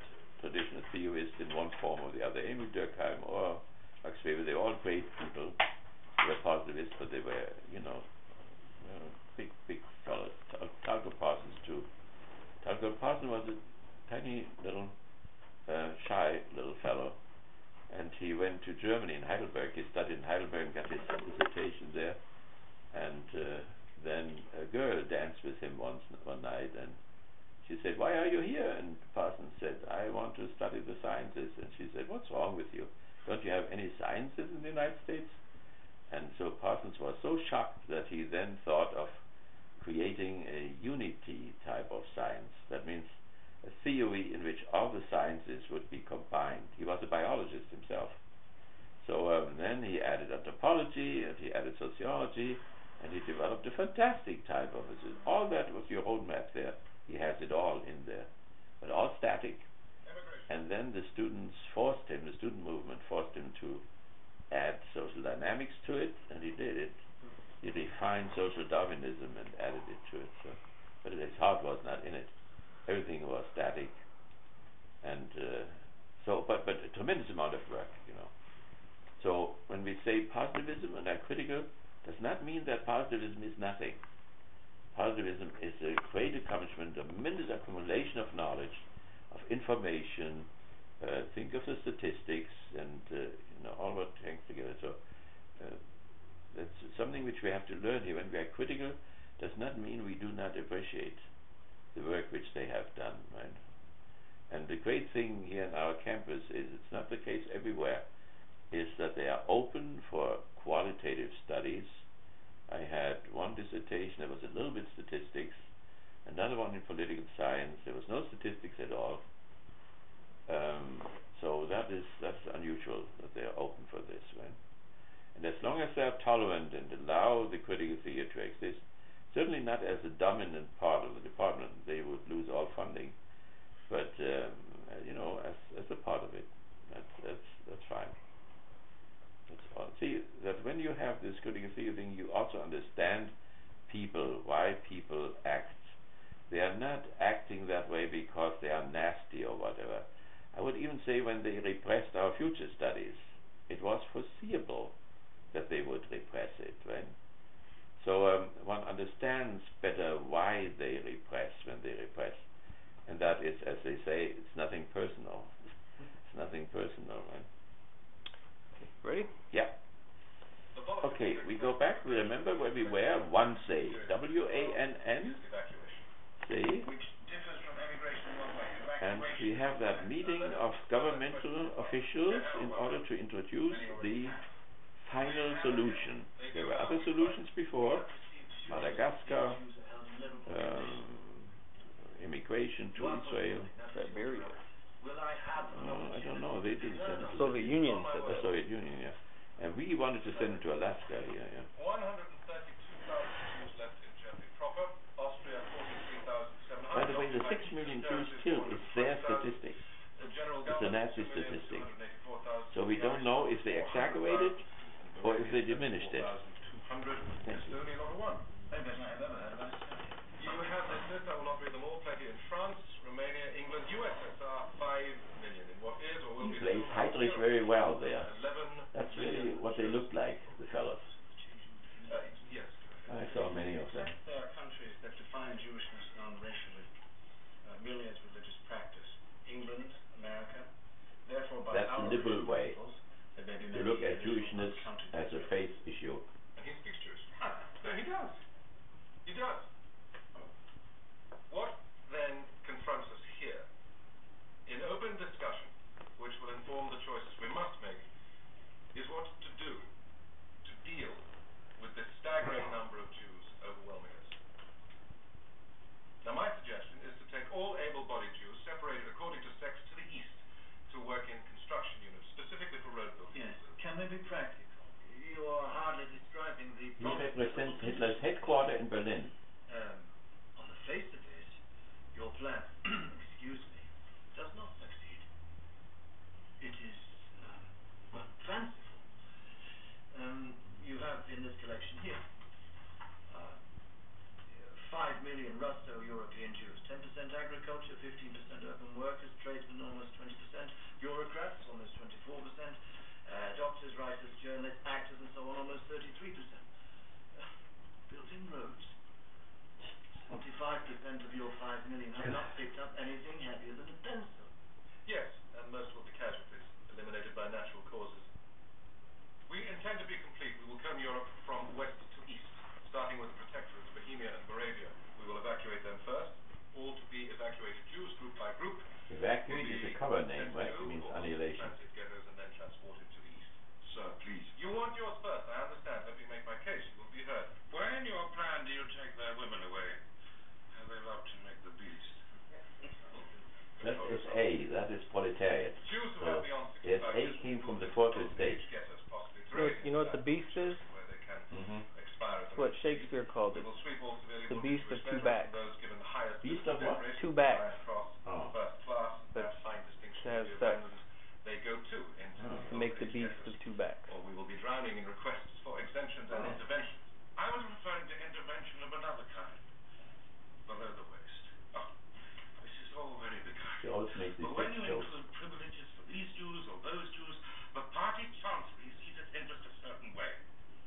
And Martin Bormann, I can speak for him, has his authority as well, from the Führer. We do not just He was surrender Hitler's our prerogative assistant. to decide His Jew son questions. became a priest later on. That is the guy who made the Nuremberg laws, and he's not happy. Stuttgart. No. There's Stuttgart? I do not live. What have you born and going fight it out? We are not trying to roll over anyone, quite the opposite. Does anyone else want to raise this question? Interesting, the structure of I have been discourse. asked Is it really a to direct discourse? the police of Germany and all Or Europe does he not to dominate it Jewish totally? I believe that together we will. But the brief remains clear. All of Europe, England, from Lapland to Libya, Oh, he from wants to go England, Vladivostok he to didn't have it yet. no Jews. Not one. Right. the academic way in Germany. You bang on the thing there, and if you don't like it, you have to move your feet under your table there, back and forth. Foreign Ministry acts as channel to the SS security police in each country. I am counting on you to be my link to the Foreign Ministry. Now, I think having explained in general what we are challenged to do, I would be grateful for comments and questions. And let us have some refreshment in here. For example, we are the directors of IG Farben. That's how they do it, is it not? IG Farben, that's the people who produce Cyclone B. They are still existing today. Your recommendations. I appreciate the effort and the thought. Some of what I wrote in what you have already said. I think not. I gave a speech to IG Farben once in Frankfurt, and I talked about Cyclone B, and they said it was a subsidiary who produced it, and so I said they should tell me the subsidiary, and they never emailed it. Why don't you ask him? The numbers are misleading. Misleading. Who's a Jew is another question, you see. Not a heterogeneous population.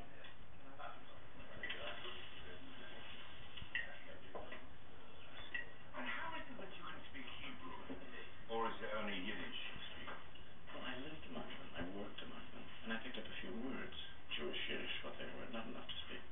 So I went and searched for rabbi. Rabbi means teacher, I came to find out. But may I tell you the Lord's honest truth?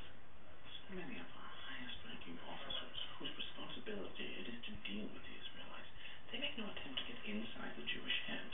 I went to visit this rabbi, old man, long beard, in his one-room flat. And when he saw me, his eyes grew as large as hen's eggs. I asked him to teach me his language, and he agreed, and he said that he would, but that he would charge me, of course. So I applied to my commander for funds, and I was denied. Now, I've run for this opposition all my life, so I paid my own money. Very little, not much. And he taught me some vocabulary and letters of the alphabet. But looking back, I realized it was poor judgment on my part. Because I could difficult have to the learn. old man arrested, put into prison, and demanded lessons from him in his cell, free of charge. One day he went out. He was rounded up and shipped off because he had gone out unadvisedly. And I thought, so stupid. Why are they so stupid? Didn't he know that I would have protected him? At least until my lessons were complete.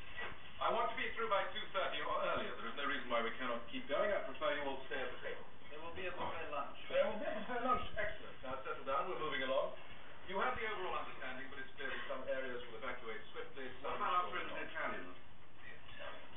We must all trust the good Lord to save us from our Italian friends. In the last analysis, They were always the weakest point at the Eastern Front. So the Russians always fall through. In order. In France, even where we are occupying, they will ship their Jews out comfortably. Now here is another problem. The Foreign Ministry sees difficulties going at these evacuations too fast in Scandinavia, as you say, Lapland.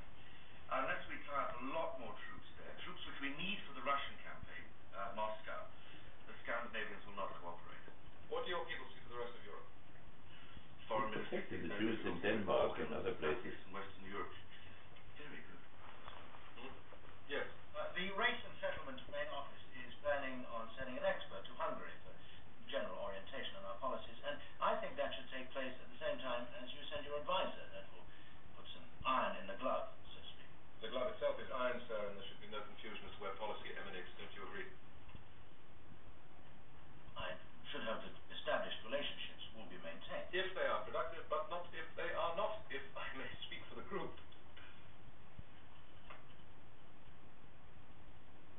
It's not my intention. What is your intention? The work done by a department. Our particular expert is We prepared. both served the Reichsfuhrer, but he gave the command to me. I suggest your advisor serve as an assistant to my man. That preserves the relative powers of our offices, does it not? There are tensions in the government. Yes, it certainly does. Yes, that is how it should be. I will leave it to you then to be in touch Axis with always me. wins. Yes. Settled. We are moving along. Now we are presented with a difficult problem. My instinct is to be Alexandrian and solve a difficult tangle with a sharp, clean stroke this afternoon. All our actions must be predicated on law. Everything we have done flows from the Nuremberg laws, which Dr. Stuckert brought forth to the Reichstag in 1935.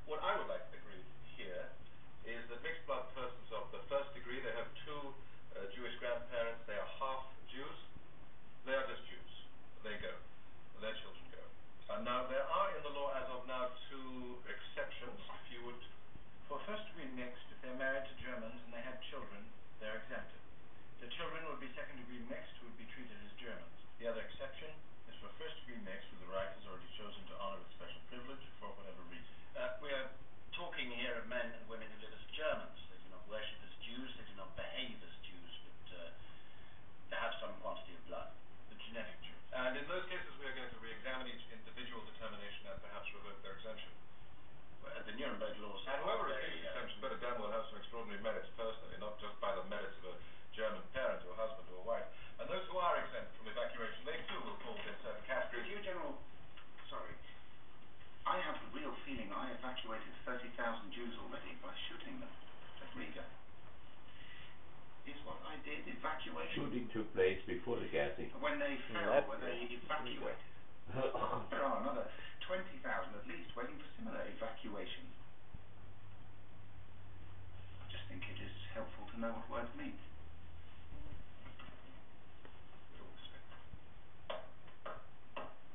So the Einsatzgruppen. Yeah. If I might, I think it's unnecessary to burden the record. Yes. In my personal opinion, they are evacuated. Explain! I have just done so. That is not, no, that is contrary to what the Chancellery has been told. I have directly been assured, I have, that purge the Jews, yes, but to annihilate them, that we have undertaken to Hitler never systematically signed this annihilate all the Jews of Europe. process there. That possibility has personally been denied to me by the Führer. And it will continue to be. Now it becomes clear.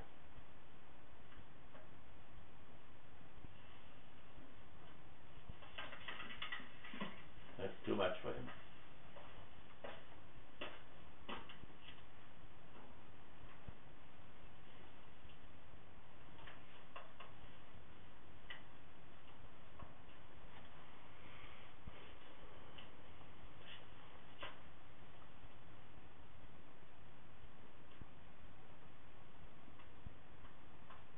Yes, I understand.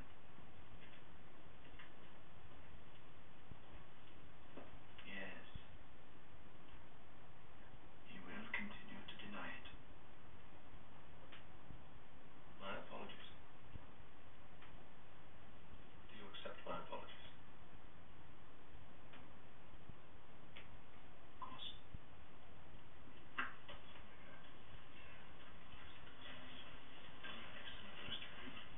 Yes, those mixed in the first degree who are exempted will be sterilized. May I just point out, with regard to special exemptions, it's widely known, I've heard the opinion expressed myself, that there are 80 million good Germans, and even there's this decent Jew, even if he regards all the rest as vermin. If there are decent Jews, then before they are decent, and indeed after they are Jews. No. First degree exempted will be sterilized. No more children, and eventually no more mixed blood, once and for all. It is important to know what words mean, but it is important to remember that 1,000 years from now, no matter who holds the power, history will be written in those words. Do you expect the men serenely to submit to being sterilized? Why not? They've already had their cards clipped. As voluntary man or woman, one can lose one's possibility to reproduce, or one can be evacuated. If a first mixed is sterilized, then of course the Nuremberg restrictions no longer apply. The Nuremberg laws are very specific. I am done. Thank you. Please. As for mixed of the second degree, those born to a half-Jew and German, in other words, 1/4 Jew, 3/4 German equals German, with exceptions. If both parents, rather than one, are mixed blood, the Yes, child S dominates the whole meeting. sounding, even with only 1/4 mixed blood. When that blood is dominant, Then he is a Jew. Third exception, a mixed second who has a criminal or political record. Is this a second or a third?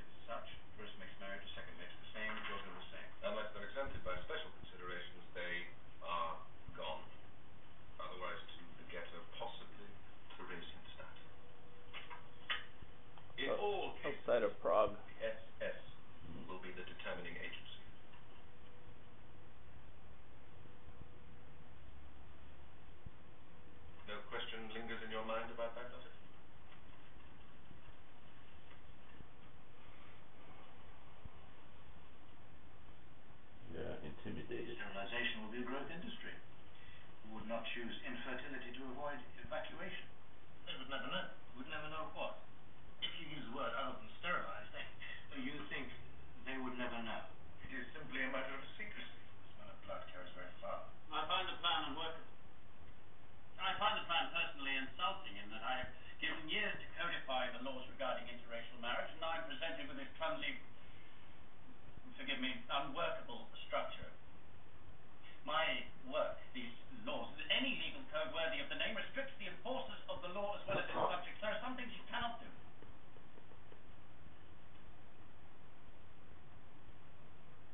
As you see it. What I see is all I have to contribute here. Let me offer a modification, simple change we can all accept. Maybe this helps, the outline. Sir, what you have suggested, and not to put too fine a point You on think it, these you have characters said are pathological? the half mixed will be eliminated. Evacuated. No mistake. Now that is a wholesale departure from the law, but my suggestion. yes, which is? I say the half mixed, you get the choice we talked about. You've either sterilized or taken away.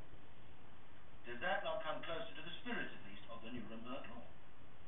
Dr. Stuckert, does it? No. Sorry, no. Sterilization is promising, but attempting a supersession of what are clearly defined laws in order to impose all these subjective evaluations, it's like, forgive me, it is like using ad hoc law. Depending on subjective evaluations as to whether he looks Jewish or he has a Jewish personality or whatever else, is subject to personal interpretation and variation, including the assertions of the damned Jew himself. And what does this do? It subverts the Nuremberg laws and it perpetuates disrespect for the law. I think we are absolutely placing our proposals carefully Now, on with all due respect, in all frankness, it's a tangle, and this is not pride of authorship. I am simply reacting to the bureaucratic train wreck that's to follow. Please. It is simply solved. Sterilize them all. We could call it, what could we call it? Medical resocialization or something that we can find ways. The biological necessities are all met. The Nuremberg laws are respected. The simple procedures. Snip here, a snip there. This is not a joke. It is not. This is X-rays. Well, that is how you do it. Exactly how. You have this X-ray machine built into a counter or desk. Some unfortunate Jew stands at attention in front of the desk and... I am not coming to your office. So, you either raise the desk or lower the desk. Depends. A certain substitute. I do not know if it sterilizes the female. That is a technical question. Not voluntary, you're saying? No. Every Jew of whatever degree, whoever betrothed to, however mixed, whatever service to the state. So what you're saying is there's no need to evacuate them. You just Pinch off the race of this generation. The law of the right. We make the law we need. Why am I telling you this? How many lawyers are in this room? Raise your hand. All university people.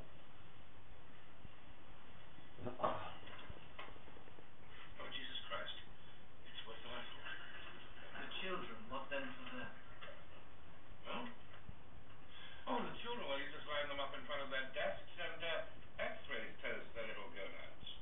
If I might, for perspective, we have already been using sterilization for mentally defective since 1939 in our T4 program. T4. Euthanasia is the correct term, yes? Yes. In fact, Reichsführer Himmler discussed it with the general. Apparently a doctor at the Biological Institute in Dresden has a simple injection. You can father no children. Where can I get it? It would be useful with a lady. I am fixed, my dear. Of course, it is as generally tested with mice and rats. Actually, you would not need the injection. Just the papers to say that you had had it. I have figures, but they're not exact. Between 1933 and 1936, roughly 169,000, and by now to date, possibly 300,000, under the law for the protection of German blood and honor, have been sterilized. By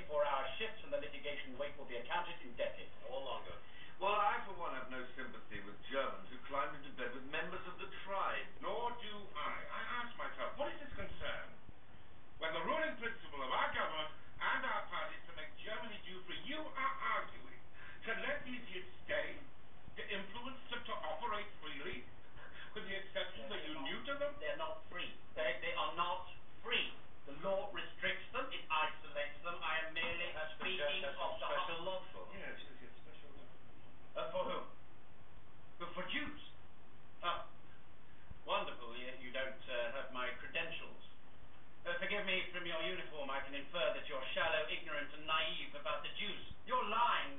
What the party rants on about is how inferior they are, some subspecies, and I keep saying how wrong that is. They are sublimely clever, and they are intelligent as well. My indictments of that race are stronger and heavier because they are real, not your uneducated ideology.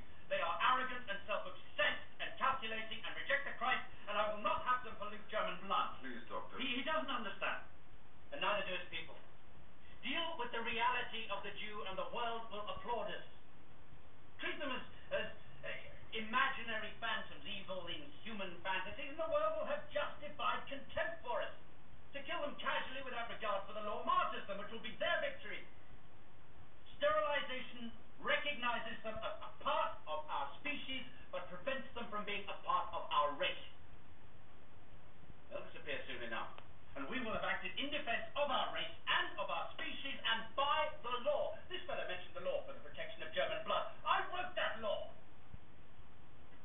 And when you have my credentials, then we'll talk about who loves the Jews and who hates them.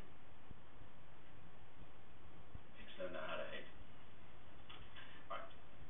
I know too that when it comes to the half mixed, that to kill them abandons that half of their blood which is German. I remember you. You should, I'm very well known.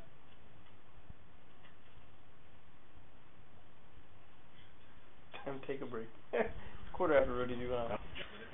Very good. Okay. So whoever can deliver a paper the next time, that's fine.